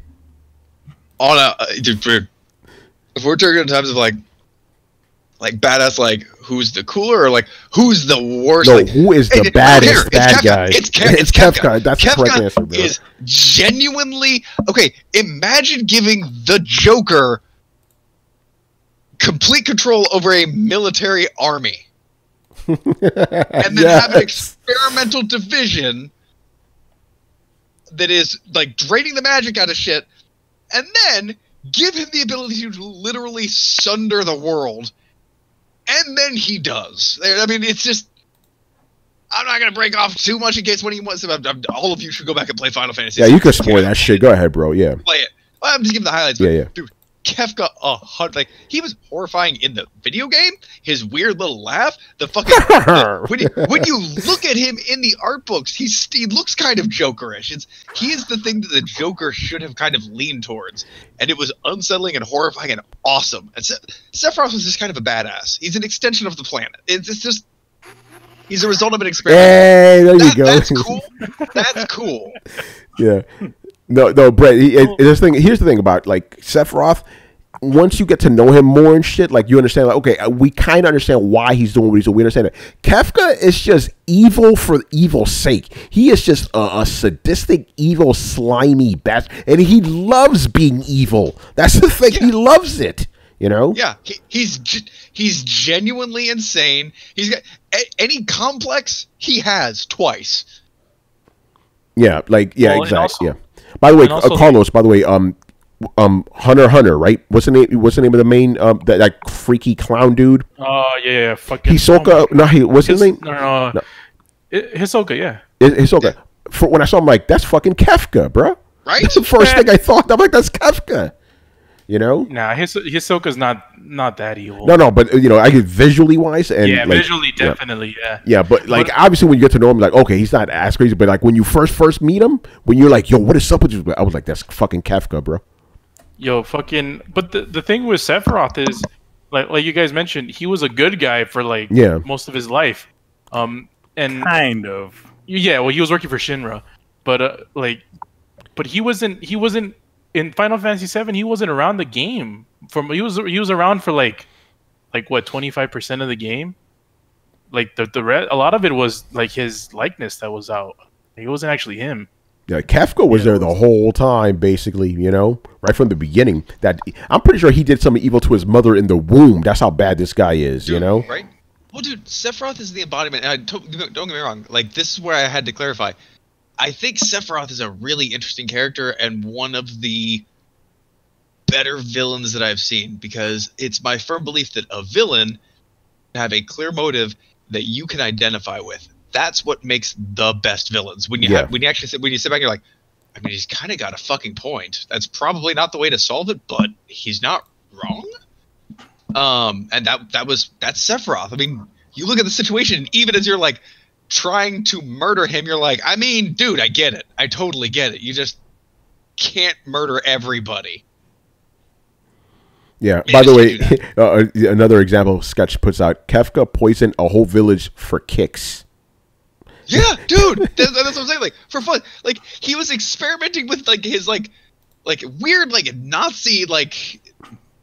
They're just like finding new and innovative ways to kill people, not because they need to, because like Kefka's bored of the old ways. Yeah. Like, by the way, I need to do this. It's funny we're talking about Final Fantasy VI. I actually pulled out something from the past, Vita, right here, right? Mm-hmm. And what game do I happen to be playing on it?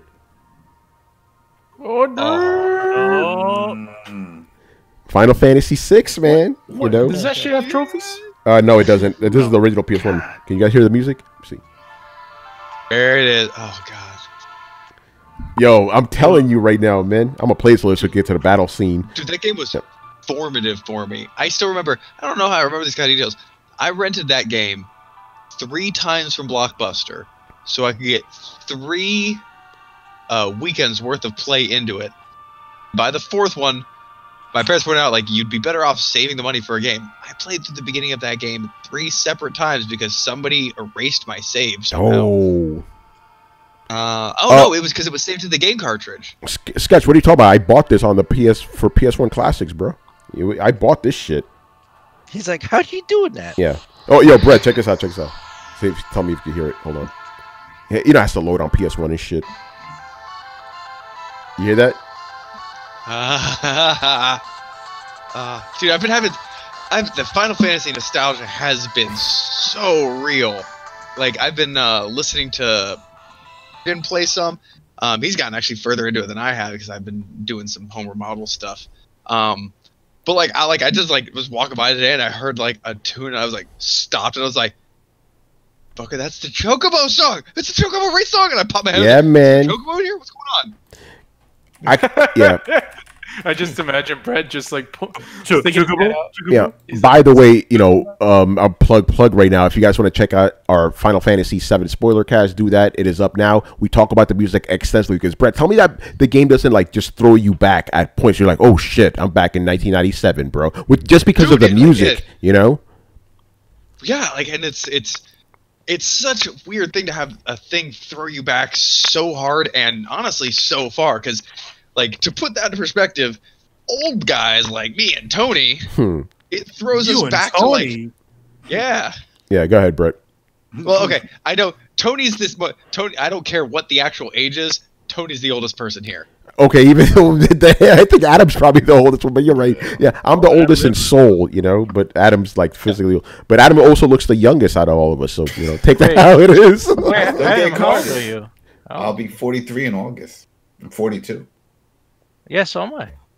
There we go. All right, so when's your birthday? Oh, you guys aren't that fucking. I thought you guys were older than me and shit. What do you mean? I'm 55 years old. I thought you motherfuckers were older. You ain't that much older than like 2 years older than me. Yeah, so basically the oldest guys is Chris and Adam, then me and Manny, and then Brett. You're like somewhere in the middle because you're like in your late 30s now, right? 36. But it's still trippy. I remember when I first met you, you were just turning 30. So in my mind, you're still 30. You're perpetually 30, I haven't actually grown as more of an adult since then, so you're probably pretty correct. Yeah. Damn, Brett, isn't that crazy? I've known you for 6 years already, man. It's like, fuck. That's crazy. Flies, man. It really does. Anyway, Final Fantasy 6. Final Fantasy 7. Check out the spoiler. Anyway, I think, Kefka wins, man. Kefka's just... For me, and he's not listed on there, but I always thought that Gomez was the ultimate evil, and then Kefka came. Yeah, then Kefka came. I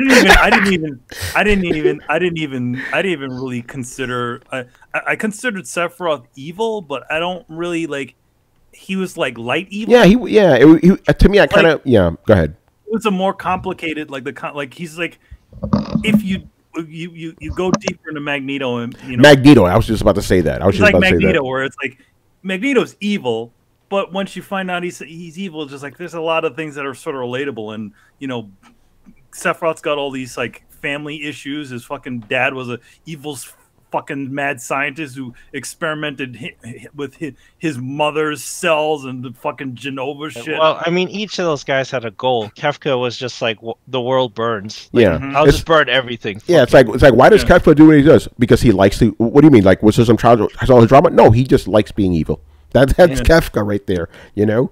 Oh man. And Gomez had a goal that he needed when he wanted to fulfill. But it wasn't ending the world. Yeah. By the way, I just a quick tangent, but we're still talking about Final Fantasy. What prompted me to start playing the PSP, PS Vita version of Final Fantasy VI is because I have actually never finished the whole game. I played some of it, but not a lot of it or whatever. So I was like, hey, the game's on Steam. I bought it on Steam. Let me play. Yo, the Steam version of Final Fantasy VI is fucking terrible. You know what it is? It's a port of the iOS version of that game. So it has like pop-up shit all over the place. I'm like, this is, and the sprites look bad. I'm like, what the fuck is this bullshit? I put a mod on it that made it look more old schoolish, but even then, it didn't look old school enough. So I'm like, you know what? I bought the game on PS1 Classics. I'm putting that shit on my Vita and just started playing. Like, oh, that looks and sounds so much fucking better, man. See, Square, you fucked up. I'm sorry. I love you, Square Enix, but you fucked up with you got to re-release that like properly. All the ports of a lot of their older games are kind of kajiggered weird versions. Even the one that's the Final Fantasy VII that's been put on the PlayStation 4 and that's been ported to the Nintendo and stuff. That's a weird version of the game. It's based off of the PC version, and the PC version is kind of fucked up and weird. That's the one that was ported by Eidos Entertainment. Yeah, man. Here's the thing. Here's what all these weird things that kind of go over. At least the best way to play as intended Final Fantasy VII is to play the original PlayStation 1. Yeah, and I'm gonna say this. Here's what disappointed me the most about those ports of the Final Fantasy 5 and 6. Right, Final Fantasy 4 they threw that on the PSP. It is fantastic, the remaster on that. They imagine Final Fantasy 4, but with Final Fantasy 6 graphics, but even more shit on top of it because we got, PSP technology. They look so good. I'm like, why didn't you do 6 in this vein, man? It would have been fantastic. But no, they had to use some shitty mobile version. Again, there's all this stuff popping up on the screen, which makes sense if you're playing a mobile game, you got to tap. But I'm like, why is all this shit on the screen if I have a controller? You know what I'm saying? Like, what the fuck is this bullshit? So, like, I'm going to the old school, fuck this shit, And question, Tony. What's up? Chrono Trigger is another really shitty one that they did. There's a bunch of other ones that are just ports that they put on there. Yeah. I mean, granted, you can actually play them, but they're just not the way to play those games. Yeah, they're not. Brett, what's up, bro? If they remade Final Fantasy VI today, yes, would you want it turn-based? Well, my answer is obviously would be yes, but I know they're going to do a live action or whatever, It ruins it. It would ruin it, Tony. It would ruin it? Uh-oh. Yeah. Hey, listen. It would ruin it. Yeah. It's the synchronicity between your party members that's beautiful. Like, I am curious, like, did anybody play Final Fantasy and be like, God damn it, I wish this was turn-based? 7? Oh, yeah, all the time. Sometimes. I saw there was an option that you can change the control. But it's not. No, it's not. No. It's bullshit. By the way, again, don't get me wrong. I think Final Fantasy VII's combat, the remake, is great. I like and I said this on the podcast. I appreciate the fact that it's still strategic. Brett, you could at least admit that it's still strategic, like a turn-based. No, it's still strategic, and it's way more fun than I thought. I have to give this point. Yes. But at the the combat is great. I thought it was not going to be as good, but Brett, at the end of the day, despite how great it is, I was still wanted it to be turn-based. It has that old school feel, man. That, like, I don't know, man. It's not as technical. Like, I remember at the times, like, this person was coming up next, and so you're having to, like, stack because then they're gonna get attacked, and you want to make sure that you heal. Like, it's more technical. It's more strategic. In this game, it's like, yes, there is a little bit of, hey, other character do this, but I'm going to be honest, and maybe this is just a Souls player me, they never get the fucking chance. Every time. Every battle. Like, most of the boss battles, their gauge does not fill up before I beat the boss. Yeah, that's because you got to keep switching them to get their gauge up and shit, Yeah, you got to switch the characters, and the thing that pisses me off most about the combat is that the enemies always go towards you more than any of the other characters. So you like what I do, but I use that to my advantage now. I'm like, okay, I want this character to do something. Let me use this character first, draw the enemy, and then I'm gonna use this character to do what I actually want to do. And it actually works that way. It's weird, And do the magic spell that takes forever to fucking launch. Exactly. Yeah, and there's like with one boss specifically, I'm like, okay, I tested. I'm like, let me keep switching characters, and the boss literally just kept turning around to whoever character I was. I'm like, that's interesting. So I started using that to my advantage. But anyway, let's not go down that road. We already have a podcast for that. Last thing. I know. We got a podcast. I got to put in my saying here. Like, it makes it.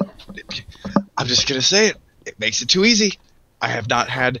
Oh no, Brett! Get deeper. I'm gonna say this right now. Final Fantasy VII Remake is the hardest Final Fantasy game I've ever played. I've never used as many Phoenix Downs in this game as I have in all of the Final Fantasies put together. Holy shit, it gets insane. Yeah. Dude, and I realize I'm not that far into it. I'm probably like I've just got through all the slums. Yeah. And like which is not all that long after the motorcycle thing. And I'm still like, maybe I just haven't hit that point. Like, I have not fainted once. I have not had a party member faint once. I have not got below 50% health, and I've wrecked every battle in less than 30 seconds. And that's not meant to be a flex. That's just, why are you going to give me the ability to fight and then only give me enemies that, like, drop in 20 seconds? Like, I can barely get 2 special moves off on these guys. There's no chance to dance the dance of chaos. Yeah, no, you'll get there. Trust me, the game gets fucking nuts, Yeah. All right, man. But then again, you're a Souls player, so you're probably used to shit like that. You know what I'm saying? That's what I was telling Boris. I was like, the problem is, I am a Souls player, so I'm used to watching for like telegraphs. And this game, not only do you see the telegraphs, they put them at the top of the screen. It will say overhead smash, and the guy will go to like lean back his arms, do an overhead smash, and be like, "Oh, I don't know. You got a letter about this move last week. Maybe I should, I don't know, move out of the fucking way." Or block. But I think that's what really hurt me in dating games. Like, Tony, you should block. Because I dodge. My natural inclination is to dodge, but dodging doesn't work as well in this game as blocking does. I realized, just experimenting, I'm like, blocking negates like 95% of the fucking damage I take as opposed to dodging. Because my natural inclination is to dodge, but so I never really block. I'm like, fuck blocking, I'm just gonna dodge. But dodging always gets me fucking killed, you know? Tony, there is no dodge. Oh, you don't, you just block everything? See, that's why you're doing good. So not dodge. There is no block. I spoke wrong. There is no block. Block does, there's no such thing. It doesn't exist. Interesting. All right, not in my world. Yeah. In every single game, it's unrelenting offensive force. I told him, I was talking about this earlier. It's like, for like the first like 2.5 months, I didn't know what the block button on Street Fighter was. I have never once used block in Mortal Kombat, in the new Mortal Kombat. You don't need to. You just come at somebody like a crazy freight train. Every time it works. Every time. Oh, man. I want to see you play some of these crazy guys online, man. On Mortal Kombat. Because I'm pretty It's really not as fun as you think, because usually the people who like I end up running into have the same idea as me. And so it ends up being like the equivalent of two guys standing there trading punches until one of them just knocks out. It's just unrelenting, chaotic combo. Small break in it, and then that person just gets their ass handed to them for like 15 seconds, and then it's just back and forth, and then somebody dies. It's not really as interesting as you'd think. Now, Smash Brothers, that's the game where you get the real, in my opinion, like the real high skill ceiling. If you want to separate players, man, that's where you get it. And I know you don't believe that, but that's my opinion, man. All right, we're not going to go down that road right now. But anyway, next question. All right, Damien, I had to heavily change this question because your question was super spoilery. But if you want an answer to your specific question, please check out the spoiler alert of Final Fantasy VII Remake that's up right now. It answers your question in full. So I had to change your question around. I try to keep the spirit of it, but again, yours was super spoilery, so I'm not going to ask that. Anyway, so the revised version of the question is, Final Fantasy VII Remake changes some aspects of the original story. How would you feel if the next games potentially made bigger changes that completely deviate from the original? Would you accept that? For me, as a person who hasn't really, I'm not going to actually play the game. I'm at this point in time, I have my memories of whatever Final Fantasy VII is, and I'm willing to let them stay as they are.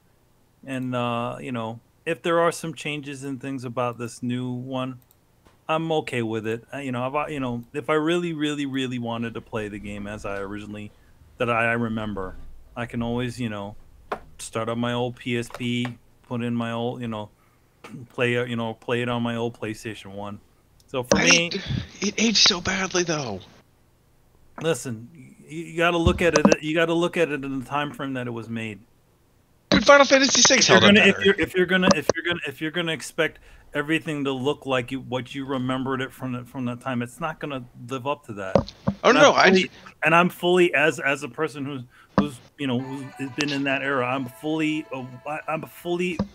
I accept it for what it looks like, and for what it continues to look like.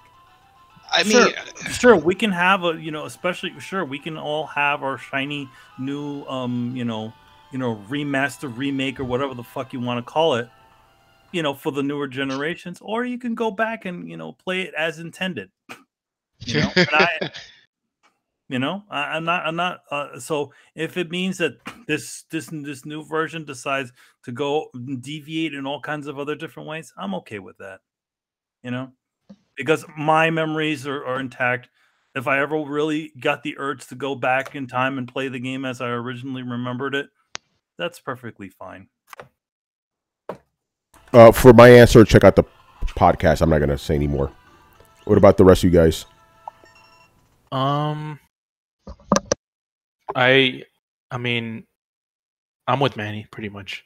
If you want the pure experience, just play that. I'm fine with them doing changes like this. Like, how should I put it? Like whatever they're trying to do is whatever they're trying to do, and if people don't like it, they got the original game, man. Because it's hard like when they're trying to remake games and maybe there's some aspects that like small aspects they're trying to change and stuff like that, and people don't like it, then just you always have the original. I mean, you guys do realize the businesses are perfectly fine looking out for their self-interest, that you can look out for yours, right? Like, you don't need to see everything. Because I'll be honest, hey, you all say that, but everybody that I've talked to, and Carlos, maybe you'll disagree, would have preferred this game to be turn-based. They will take it for what it is. I would have preferred it to be turn-based, but that does not agree with the current world. Well, yeah, with the market, yeah, like even in 1997, that's right, yeah, that's right. You know, as sad as it is. Granted, Final Fantasy VII was one of the best, one of the RPGs that did the best at that time.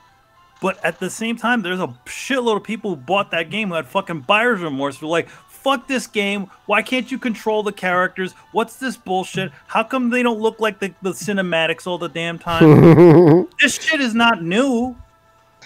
I'm not gonna get angry that when they remake Superman, that it doesn't have fucking Christopher Reeve in it, or it doesn't have the same story. It's just the way it is, and you know what? I'm okay with going back. Christopher Reeve will always be my fucking Superman. It just doesn't have to do with an actor. It has to do with a storyline. It doesn't have to do with a franchise. It has to do with an actual story. I'm saying what I'm saying is things constantly get remade and reconfigured and reconfigured.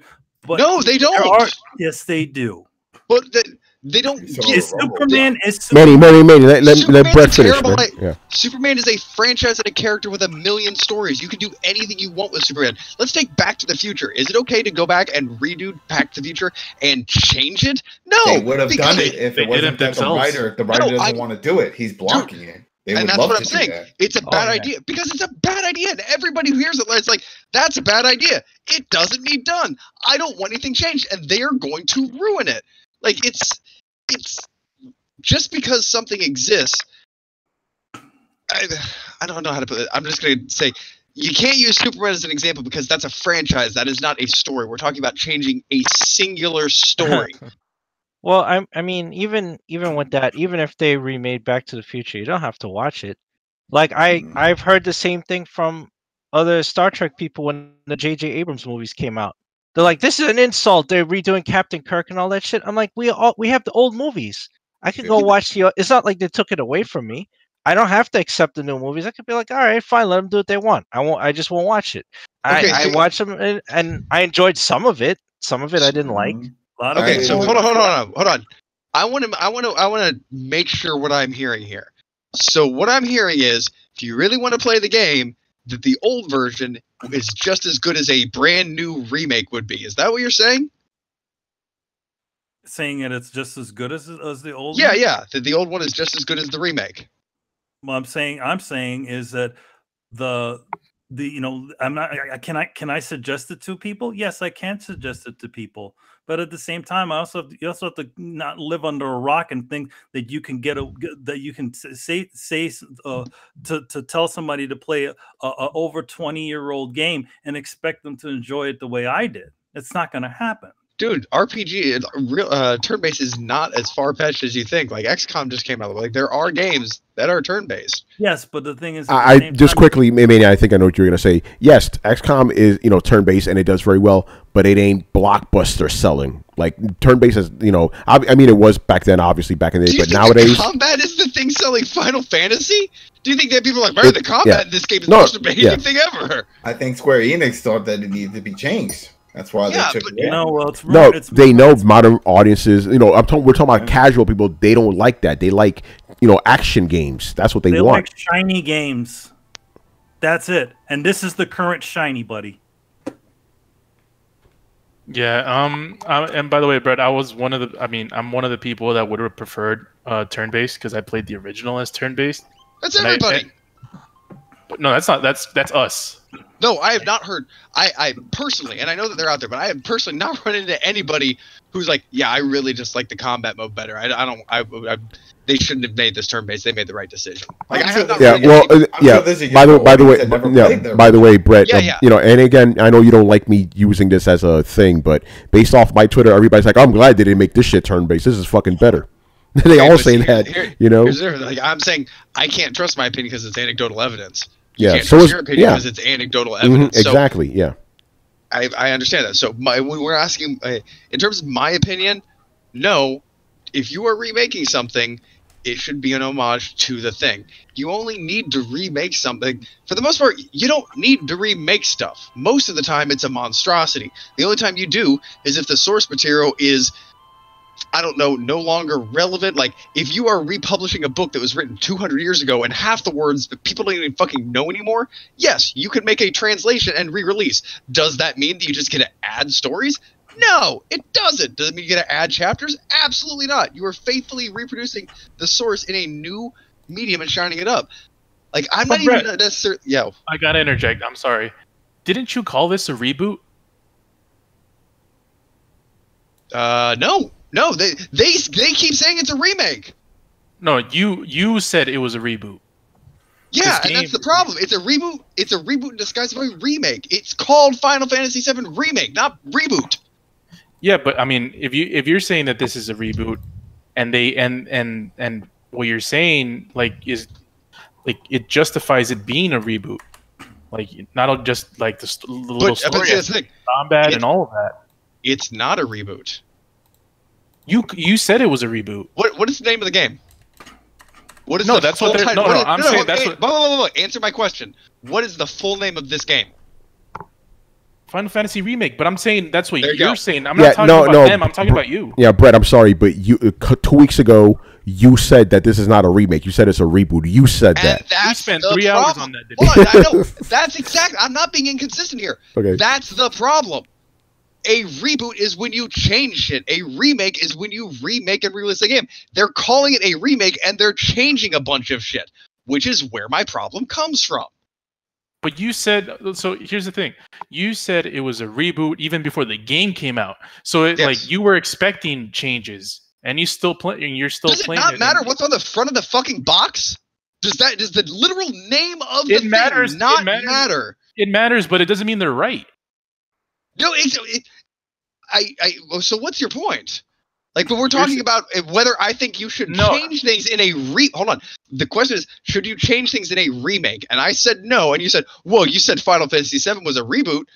Okay, I don't understand how that has any correlation. That was the original discussion. You went on a topic where you're like, no, this game like if it's a remake, it shouldn't do it. But you said you established beforehand that this was a reboot. So are you okay with it if this is indeed a reboot, like you said? But it's not officially a reboot. That's my. If they had called it Final Fantasy Reboot, I would be okay with it. Yes, that is the answer to your question. But they don't. It's Final Fantasy Remake, and even though I recognize it as a reboot, it's still supposed to be a remake. They sold me on a remake, and they did not give me a remake. They gave me a reboot, which is an entirely different product that I am not so thrilled about. And that has been still consistent. Bought it, yeah, I did because you knew it. Nostalgia. And you knew it was going to be a reboot, and you're still like, I'm getting it. Because like everybody else, my only way back to play Final Fantasy is in this new way. It's this or nothing. Because the old Final Fantasy VII doesn't hold up. It's bullshit old. It is the worst fucking graphics in like the history of video gaming. At least polygons had fucking charm. PlayStation, or like bits and charm. The first generation of PlayStation looked fucking god awful. It's just Laura Croft and her pointy boobs. Like, it was not good. I have gone back and I have played the Final Fantasy, the original Final Fantasy, and I'll tell you, it's not as good as if it were remade up to these standards. People think that it might be, but it's not. It's not. Yes, it's shininess and it's prettiness and it's all this stuff, but it's the ability to move the camera around. It's the ability to see the actual places fully fleshed out and fully rendered, as opposed to a basic idea where you need to fill in the middle gaps. Right? Like there's perfect reason for building an actual reboot. And it is honestly to be preferable than going back and play the original. Everybody says, you can just go back and play the original. Like, you can. But you also can't. And it's not because it doesn't age well or it looks different in your eyes. It looked kind of like garbage then. It would be better if it didn't look like garbage. I mean, the cinematics were fucking amazing, but we all come on, none of you notice how everybody has boxing glove hands? It's fucking ridiculous. Like it's a joke, and we all know it, and that's fine because that was the thing back in those days. But don't come at me pretending that boxing glove hands are equivalent to the shit and the graphics that we're getting on the remake. And everybody that I've talked to says, and again, I understand that's anecdotal, but everybody I've talked to says that they would have liked it turn-based.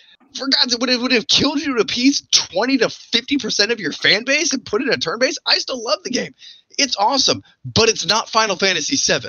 Yeah, it is but a reimagining of Final Fantasy VII. But I hear that argument from Resident Evil fans. They consider over-the-shoulder camera an abomination. They want their old tank controls and cameras. I see that with every game. They say that. I don't really think that's the same thing. Why not? It's a fundamental change to the game.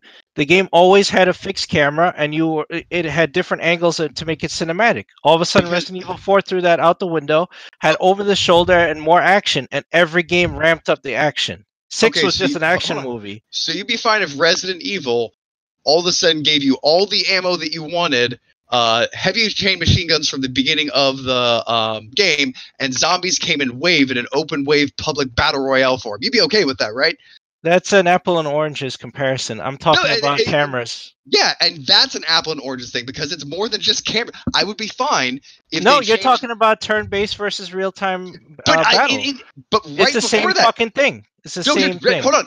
Right before that, I said I would love for them to change the camera in Final Fantasy VII and still reboot it as a turn-based, because changing the camera is not the same thing as changing the entire battle system. It changes the entire way you interact with the game. You kidding me? Try to aim. Go play Resident Evil 1 and try to aim at something when you're looking at yourself, and the thing you're seeing is off screen and down the hall. And then play Resident Evil 2 remake where you could see the thing down the hall, right over your shoulder. I still don't count that as equivalent as an entire combat overhaul. You literally changed the genre of the game. It is no longer a turn-based RPG. It's now a hack and So Final Fantasy now approaches Kingdom Hearts instead of being like it used to. Okay, so you'd be fine again if the next Resident Evil weren't a horror game in any way. It was just an action game, an over-the-top action. If it turned into Gears of 5, they did that already. It's called Resident Evil 5 and 6. It's called Resident Evil 6. Yeah, that is literally Gears of Resident Evil. That's what that game is. But it didn't do well because of it. They took it too far. Right? They went too far down in that direction. Why? And mostly because of the movies. Right? The Japanese actually love the Resident Evil movies, Wes Anderson's movies, yeah. I believe that, but here's the thing: the name Final Fantasy has gotten enough people to buy this game, and it's not that you're stealing. I will still play it. I will still enjoy it. But would I have preferred it be tried and true to the original? Absolutely. Do I think it's right for people to call something a remake and then change a bunch of stuff? No, I don't. Well, it's a reimagining. It's a reboot. Okay. Well, I could see that. They should have just called it Final Fantasy VII, just like Sony called God of War God of War. But with God of War, it's different because that's like a soft reboot of Kratos. Like they still acknowledge everything happened to him. All those games happened. But if you think about the game, looking at it, it's like a soft reboot. Now they could have just called this Final Fantasy VII and said, "This is now Final Fantasy VII." I actually would have been okay with that. More okay with that than call it. All right. Well, I would agree with you that would have been more honest. Just call it. Just say this is Final Fantasy VII, right? Okay. Because they, like I said, I compared it to the Abrams movies. Because what did he call the first movie? Star Trek. Bam. Yeah. He didn't say Star Trek remake. He didn't say Star Trek blah blah blah blah blah. No, this is Star Trek. And we're moving forward, and this is it. Yeah, so, as much as I love the new Star Trek, and I don't honestly like the old show, I totally get it. Because the movies are not like the if you like the old Star Trek, you're probably not gonna like the movies. I do, but I'm a little different because I realize that you cannot sit somebody under 20, sit them in front of the motion picture and ask them not to fall asleep to that fucking movie, right? That's right. It's the most boring shit ever. It's like 2001: A Space Odyssey. They're like, hey, let's make that now in 1979. No, nobody wants that. They want to see fucking phasers and explosions and aliens and fucking people punching and choking each other. That's what they want, and that's what they got, Mm-hmm. Yeah. So and I think that's what Square thought. Like people wanted out there. Well, maybe they're taking too many liberties, and I don't know. I didn't play the new one, so I don't know all the changes they make. I don't know what they will change. Check out the spoiler alert for, when you beat it, and we get into all of that, man. And I definitely would say if you are listening and you have beat the game, then listen to the spoiler cast and listen to the breakdown. But this is episodic, right? They're going to continue. Yeah, There's going to be in 2020. Yeah, I don't want to say. Here's the thing. I'm just going to say this is not a spoiler. I understand why there's no number after this. That's all I'm going to say. It's not really episodic anymore. That's all I'm going to say about that. Right. Take that how you will. Okay. Anyway, I think we've talked enough about that. Let's move on, man. Oh man! Actually, no. This is still on. We'll answer this quick. Can I? This is from Sketch. Yeah, go ahead. Because this is a question for Brett from Sketch. But go ahead, Carlos. Man, like in a couple of weeks, Oh man! All right, Brett. This one's specifically for you. Did a lot of people want Final Fantasy VII to have turn-based combat? How many people that did not play the original are clamoring for turn-based? Not many. I will concede the point that turn-based is probably a thing that's not in huge demand. My point is, I don't think the public is averse to it. Like, everybody thinks that it's, people are going to see the game and be like, ugh, it's turn-based, and they're not going to buy it. And I don't think that's the case. No, I think Pokemon is turn-based. Look how much that sells. Persona, another one, not as big as Final Fantasy. That's turn-based. People love that shit. So there's definitely a market for turn-based. There, it's up there. But I'm just saying, and Brett, I think you could agree too. It's like, if you want general audiences, the biggest audience, turn-based is not the way to go. Pokemon fans aside, because I disagree, because it's not the gameplay that's ever been the true star here. It's the story. It is the hype around that. Is the fact that any gamer you ask will tell you one of the greatest games of all time was Final Fantasy VII. It was its notoriety, its name, and its story that was going to drive it to be a critical success, no matter what the combat sequence is. The combat sequence could have been a fucking card game, and it would have still sold. But no, you got to see it through the eyes of a person who's never. Real quick, you got to see it through the eyes of a person who's playing this in 2020, who's never played Final Fantasy VII, who's never played any Final Fantasy, who's never played any RPG. Period. You really think the average gamer would be okay with turn-based versus action-based?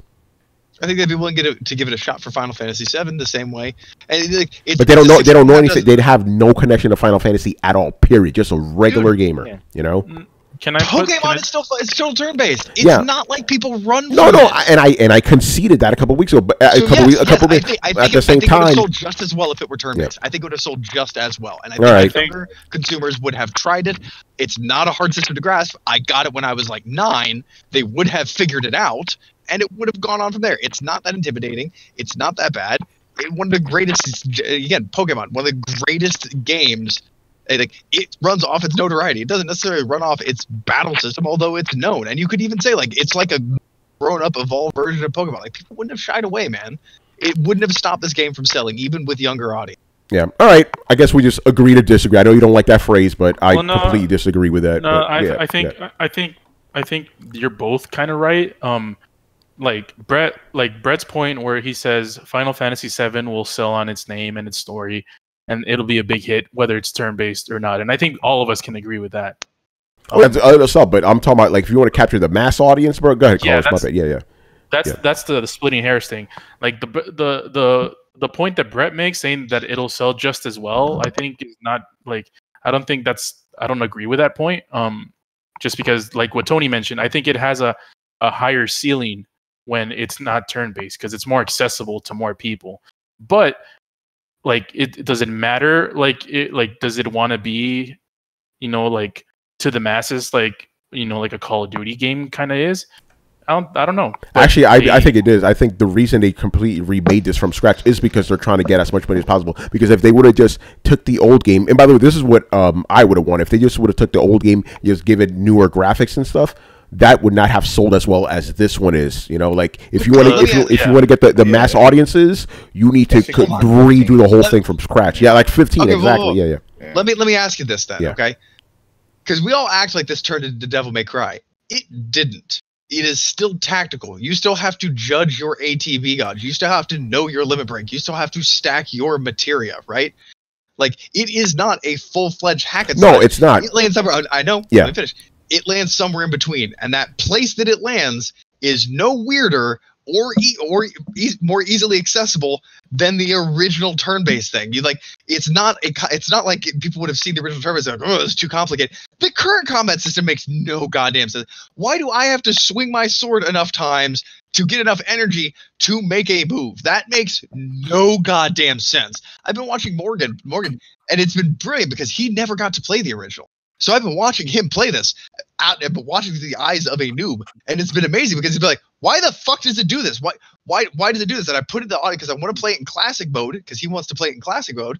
He's like, every time I do that, all I do is fucking stand around there and block, and it doesn't fill up their ATB gauge. It doesn't work the way that it's supposed to. So to stand there and take a bunch of damage because everybody is too retarded to do anything but stand there and block for their ATB gauge to go up.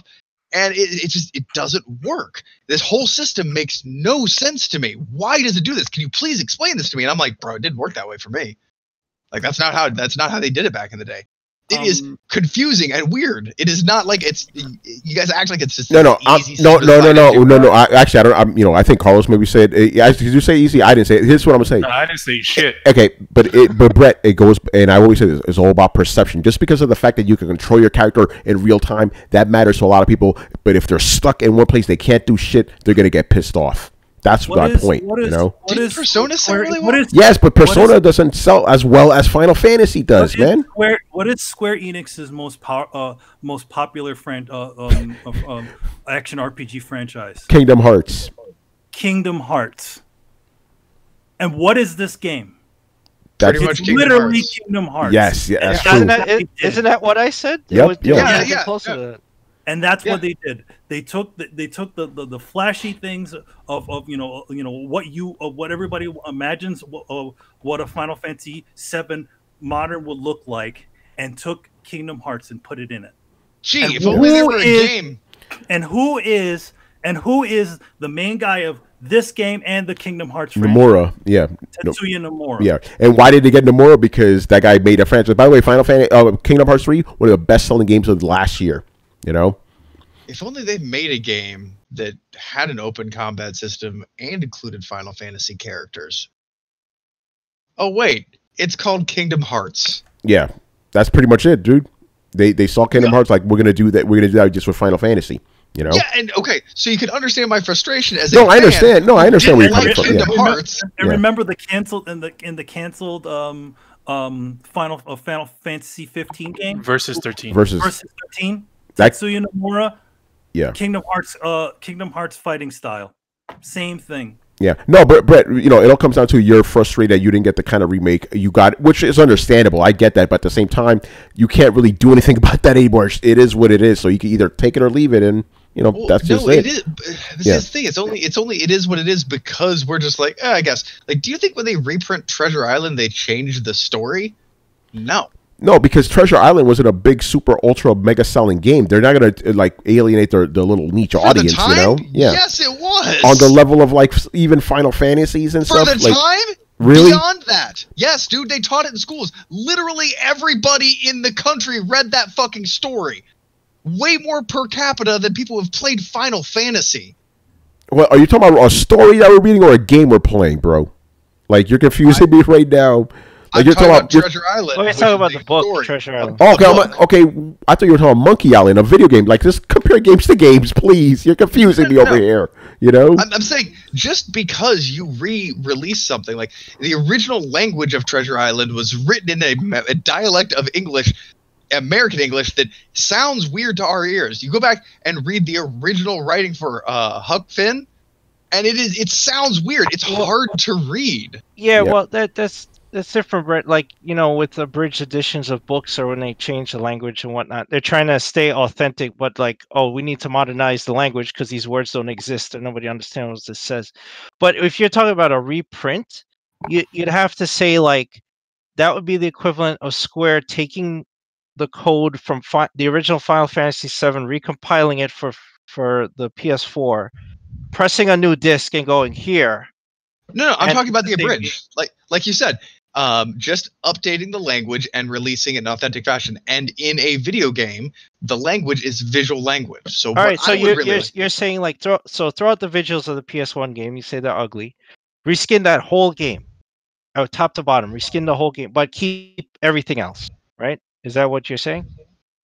not even necessarily reskin. You can rebuild it. You can do a little extra side stuff. You can change the camera angle. Just stay faithful and authentic to the original. That's the thing I'm asking. And I don't feel that while they kept faithful to the story, I don't think they kept faithful in any way for the combat. I'm not even saying you need to completely switch it. Just give the fuck. I'd buy it as a DLC. Just give me the option, man. Yeah. Like, at least pay some fan service for the people that have been, because you think the people, like, and I understand that you make money, and I understand money rules the fucking world and everything like that to other people. There are a few good people out there who don't, but the money rules the world. But for Christ's sake, you're going to pander to the fans who don't even know they want this game instead of the people who have been supporting you and screaming from the rafters for 20 years. Well, that's not shocking. What's so like the least? Like that shit happens all the fucking time. I know, and it's always bullshit. This is no exception. Yeah. Anyway, I want to move on because I'm bored of this already. So next, let's get to the next question, man. Johnny W. Uppercut, man. So before his first question, he goes, "Hello, Throwdown crew. Thank you guys for all the great videos. Appreciate that, man." He also says, I want to give my condolences to Emilio and Adam. I'm gonna throw this one to you two and their families for their loss. Oh, thanks a lot, man. You know, by the way, I do want to give and Manny, you could do this too, obviously, but you know, I want to give a shout out to all the fans that have been listening to us that have donated to the GoFundMe. That's really cool. Like seeing, you know, because you can see all the list of people that donate. It's so cool. Like, oh yeah, they listen to us. That is so cool, man. Thank you so much for your help, guys. It's just been a crazy time, and you know, obviously, you know, the passing of my mom was a huge, devastating thing to our family, and I'm so glad that you can help us out with this. Thank you. Yeah, you guys are the best, man. Thank you so much. All right, man. Let us move to his first question, which is, Brett, I think he's taking something from you. Am I the only one? Am I the only one surprised? Am I the only one surprised that there hasn't been any news about Xbox Game Pass having an uptake in subscriptions? Apparently, Goose in the comments said that there actually has been an uptake in subscriptions since the beginning of the year. So people have been, getting it. Xbox Game Pass. So that answers that. There has been an uptick. Just I guess you don't hear it in the news too often or whatever, but it's at least what Goose said, at least since January, it's been going up. Well, it said it doubled. It doubled. Oh wow, damn, that's crazy. Oh really? Yeah. So the market's reacting well to Microsoft's strategy. I'm starting to think that no matter how much we hang on, one day we're just gonna be like, I'm old, I like physical discs. Yeah, right. Oh, by the way, Brett, remember how we were talking about how the Switch is sold out everywhere? Yeah. Same thing just happened to PS4. Sold out everywhere now. Can't buy one. Oof. People want their games, man. Like, if you're stuck at home, video game consoles is perfect, Yeah. If only there was a highly anticipated game you could have released. Right? Shit. Oh shit. Jesus. Oh, man. Yeah. All right. So we answered that one pretty fast. So moving on to the next one. This one's kind of interesting. Are there any games that started with a developer or publisher that became better once the game switched hands to a different developer or publisher? He goes, as an example, there are people out there who would say the later Far Cry games are better than the ones from Crytek. So yeah, what games have started out with one publisher, they switch hands to another one or developer, and they got better because of that?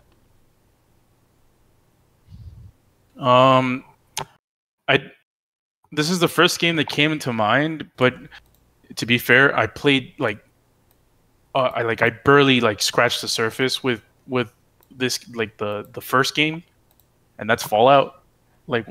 Fallout 3 is one of my favorite games of all time. Oh, don't say that to Brett, bro. Why do you always steal my answer? Oh, really? Excuse me? Yeah, I hate to give that answer. You hate the Interplay ones? No, I love them, but 3 was revolutionary, and seeing what they did with Outer Worlds, I know it's in better hands with Bethesda. Fallout 3 for me, like, gave me like it's like the way to, and everyone's had this moment. Like, if you guys like remember playing GTA 3 for the first time, that's gonna be another one. Oh no, they didn't change. They didn't. Well, they didn't change developers. That was but still like, Rockstar. okay, well, yeah, but like it's like whenever you play GTA 3 for the first time and you're like, man, this is like it just fucking felt revolutionary. That's how I felt with Fallout 3, and so yeah, that's my like the first thing that comes to my mind when I thought of that question. Yeah, this is a tough one. Like, I wanted to say when Crystal Dynamics took over Tomb Raider, they made it better than the Eidos, but the Eidos games were, at least the later ones were pretty good. Like, there was some kind of bullshit Tomb Raider games in the middle, like after 2. But like Tomb Raider Underworld, I know a lot of people didn't like it. I thought it was great, you know. But those Crystal Dynamics games were pretty dope. So, yes, you know what? I'm going to just go with that just because I can't think of anything else at the moment, you know? So, yeah. And it's funny because Crystal Dynamics and Eidos are both under Square Enix. So, you know, take that how you will, you know? So, yeah, the Tomb Raider franchise for me. God, I don't have a good this is a tough one. This is a tough one. I like this question. Yeah, I can't really think of anything else. I mean, there's games like, you know, I've played like the next iteration when it's moved on to another company. I don't know.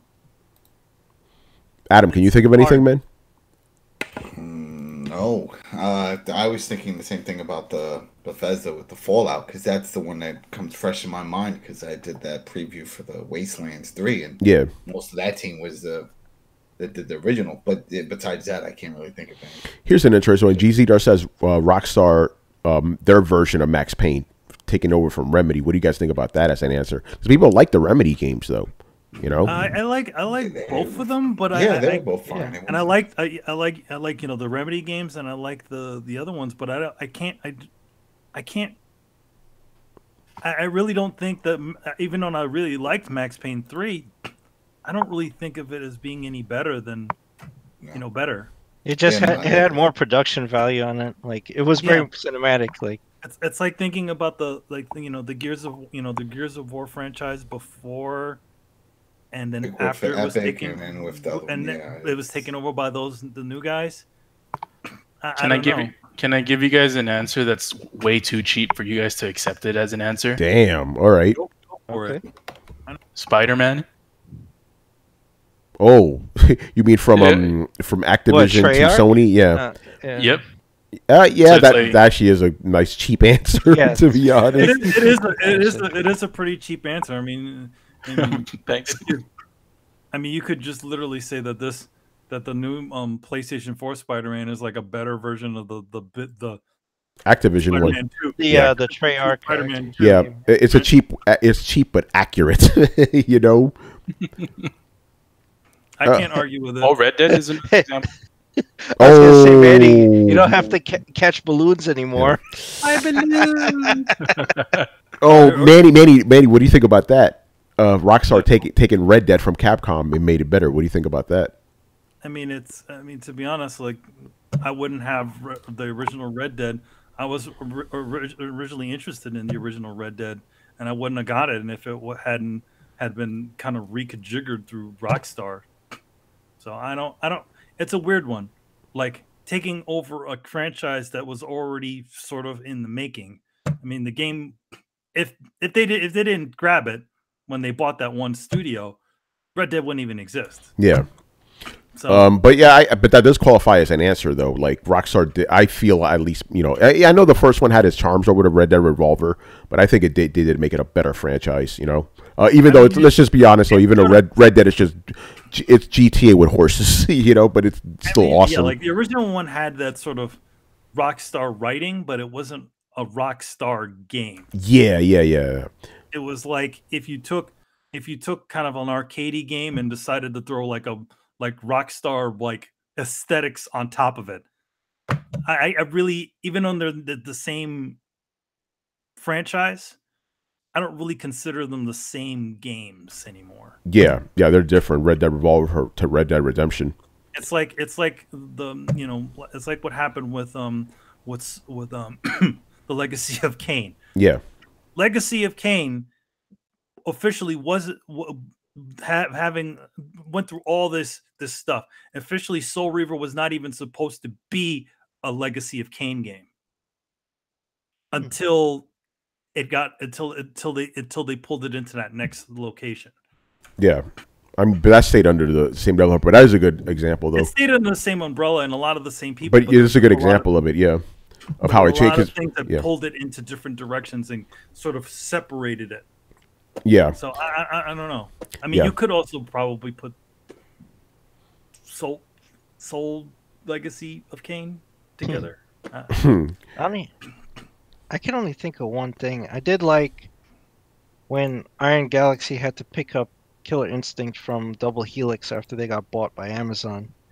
They actually made some huge improvements on the game. You know, but it's a weird thing because they didn't make another game, right? They just had to take it over because Double Helix got purchased. So it was weird, but they did a lot of stuff with that game. Added a lot of characters, added a lot of modes. It was a nice enhancements. Those are things I don't think Double Helix might have added on the game themselves. Yeah. All right. Next question is from Matt Wheaton. So, by the way, he asked us about the Poly Mega Retro Console. We talked about that before. We answered that question. He also asked us what are some of our favorite stories of games. We've answered that before, too. But this one we have not. What are your favorite old school video game companies? He's talking about Capcom, Konami, Hudson, Squaresoft. Yeah, those are good answers. I got the easy one. What's the easy one? Rare. Oh. Yo, there's always that part of me. I was like, yo, what's going on with Rare? It's like, oh yeah, wait, they're still around. They did Sea of Thieves, you know. Man, Rare was Rare was awesome. They were the top of the game, man. Yeah, you guys already know my favorite was Capcom. Capcom was the fucking shit. Capcom and Konami, like, and Square, and even though I was not a fan of Square at the time, like those three companies, they could do no wrong back then, man. Everything was almost gold, especially from Square. They were just dropping bombs all the time, you know, like good bombs, thermonuclear bombs, you know. Squaresoft, yeah. Yeah, Squaresoft, yeah, but yeah, for me, Capcom, baby. Any Capcom game was fucking dope back then, you know. I mean, this is also. I mean, for me, it's the big three for me is Konami, Capcom, and Squaresoft. That was the ones. Yeah. Oh, by the way, we can't also forget the first party, my beloved Sega. Got it. Can't forget that Sega was those games, man. I mean, it's weird to say, like, all these companies still sort of exist nowadays. Yeah. But not the way they used to be. No, not the. Yeah, no, they're very different iterations now. You know. Can we even possibly say that some of the people that have run these places or made? I mean, definitely the guys that made the classic games that we remember. A lot of those guys are gone. Yeah, Treasure's another dope one from back in the day. You know, for me, my favorite is always Guardian Heroes. You know. Adam, what about you? Favorite old school game developers? Oh, damn, I was gonna say something else, but yeah, it's Konami. Yeah, man. Go with Konami because hell, even the Ninja Turtle I have behind me, they brought us a lot of those great games, those arcade games, beat 'em up games. Yeah. Yo, Adam, I want to say one thing. You know what's funny? When I played the Super Nintendo Mini or the NES Mini, it was amazing to me how many of those games had the Konami logo in front of it. I'm like, oh shit, Konami, what happened, man? Konami was killing it back in the day. To the point that we talked about where they had to split off and had Ultra. Yeah, Ultra. Remember Ultra? Metal Gear came out through Ultra. That's right, yeah, man. Well, the reason why is because Ninja Turtles too also came out in Ultra. Remember Ninja Turtles? I was Ultra, you know. For Konami, it had to do with they had made so many games. They only had a license for a certain amount of games under their Konami name. So they made essentially another company produce games through them. They're not the only ones to do it, but in fact, I think Konami had 3 subsidiaries that made games for Nintendo. I got a question. Did people actually know this back in the day? You kind of did because there was a couple of things. Like, For Ultra, Konami, and the other studio, I can't remember the third There one. was another one, yeah. All of them had the same pause noise, and the logo always made the same noise through all the same games. It made that. Yeah. So you kind of it was there in your head. You're like, huh, but you never. But it's like it was never said outright. Yeah. No, are you trying to trick me? Yeah, and the main reason I'm asking that is because I'm wondering this must have happened, right? Some dudes in the schoolyard and shit arguing, Ultra's better, no, Konami's better, and then the guy who knows is in the background like these dumb motherfuckers, man. If they only knew. It's funny because you never thought about that. Yeah. Because No, you didn't. You thought every single game was made by Nintendo. That's right. That's right. Parents till this day they still say that. Hey, shit, you playing that Nintendo? Because it kind of was because they were publishing. That's right. Yeah. They were essentially producing their cartridges, and they locked down, how many cartridges that each of the companies could put out through them. That's why Konami had to make like three different selves. Oh, this is interesting. I didn't know this. Treasure was founded by Konami members, employees. Yeah, former Konami members made that did Treasure. Yeah. I'm trying to find it because Ultra. There was another one. I know they had another subsidiary. There was a third one. Yeah. Yeah. All right. Any other old school companies? There's a bunch. I mean, there was Taito. Sunsoft. Taito, man, bringing it back. Yeah, Sunsoft. That's another one. Yeah. There's Sunsoft on PC. There was Westwood. Were they Studios. Hudson Soft also? Were they talking about splits? Were that was Sunsoft and Hudson Soft? Were they both the same? I don't know if they were the same. I remember Sunsoft made the old school NES Batman games. Yeah. And Konami did that one Batman Returns. That's another Konami game, That's right. Yeah. Data East bringing it back, man. That's another one. Remember Data East? Dudes. Yeah. Data East was Double Dragon, Yeah, there was Interplay. RoboCop. There was Tecmo. Oh. There's a few others I'm blanking on. Yeah, what are these companies at, man? All right, man. And Sierra. That's another Sierra one. Games. Yeah. All right, man. Let's move on to the last question of the night, which is a nice and simple one from Chris R29, Chris Iverson, as he calls himself. That's actually my nephew. Again, shout out to him. Because of him, I was able to get that plat in God of War when he came over last year. So thank you for that, brother. He's a big fan of Throwdown as well.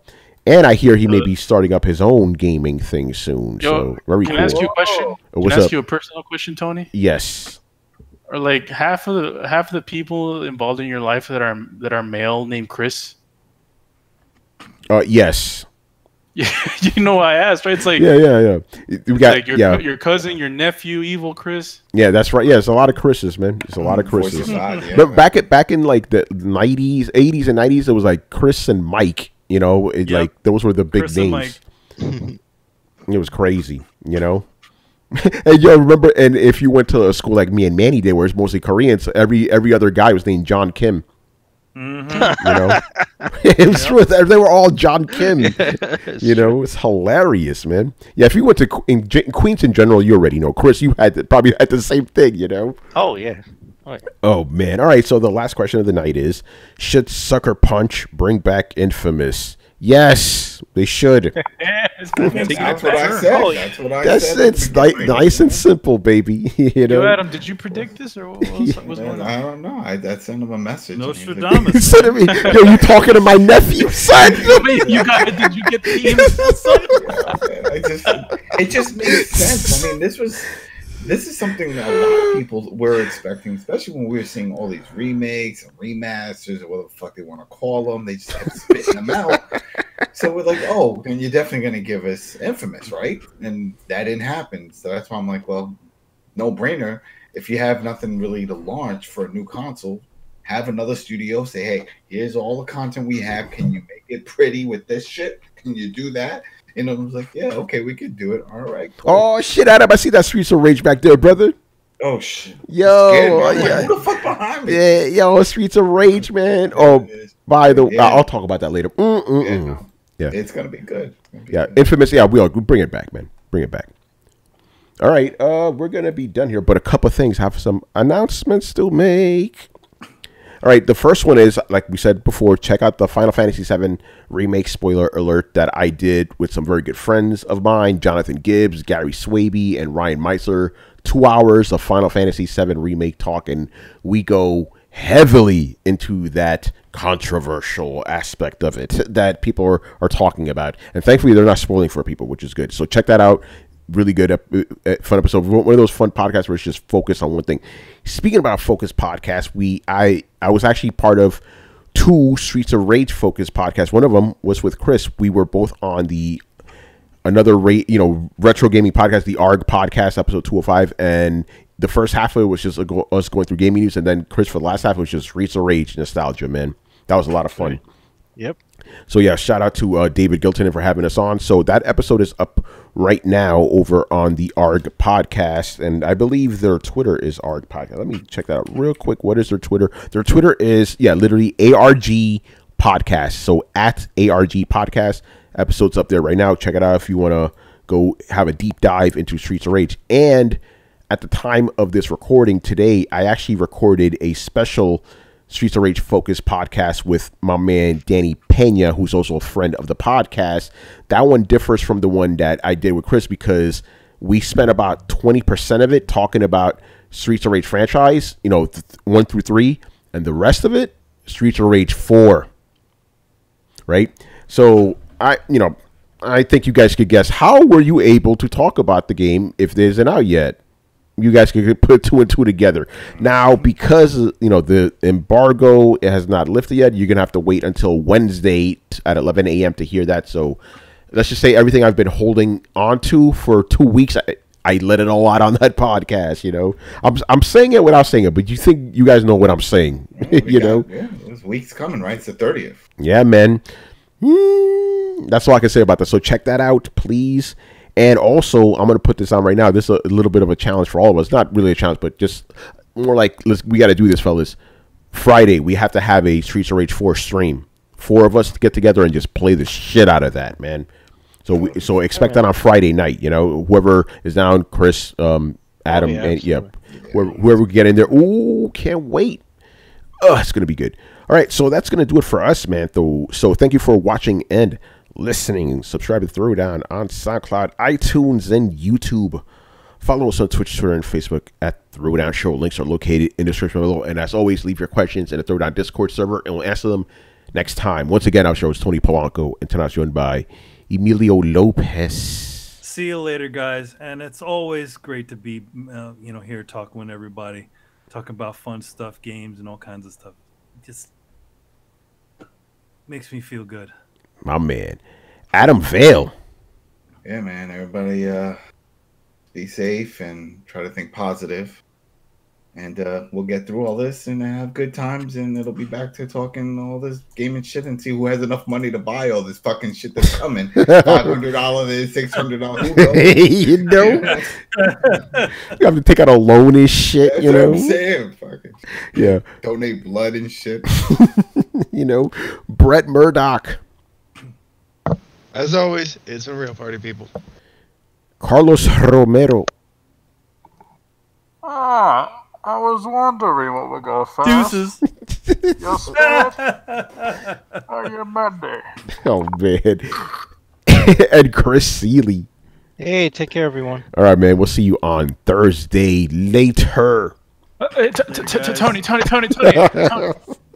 No, Brian. We're done, man. Go to sleep. Later. Deuces. Yeah.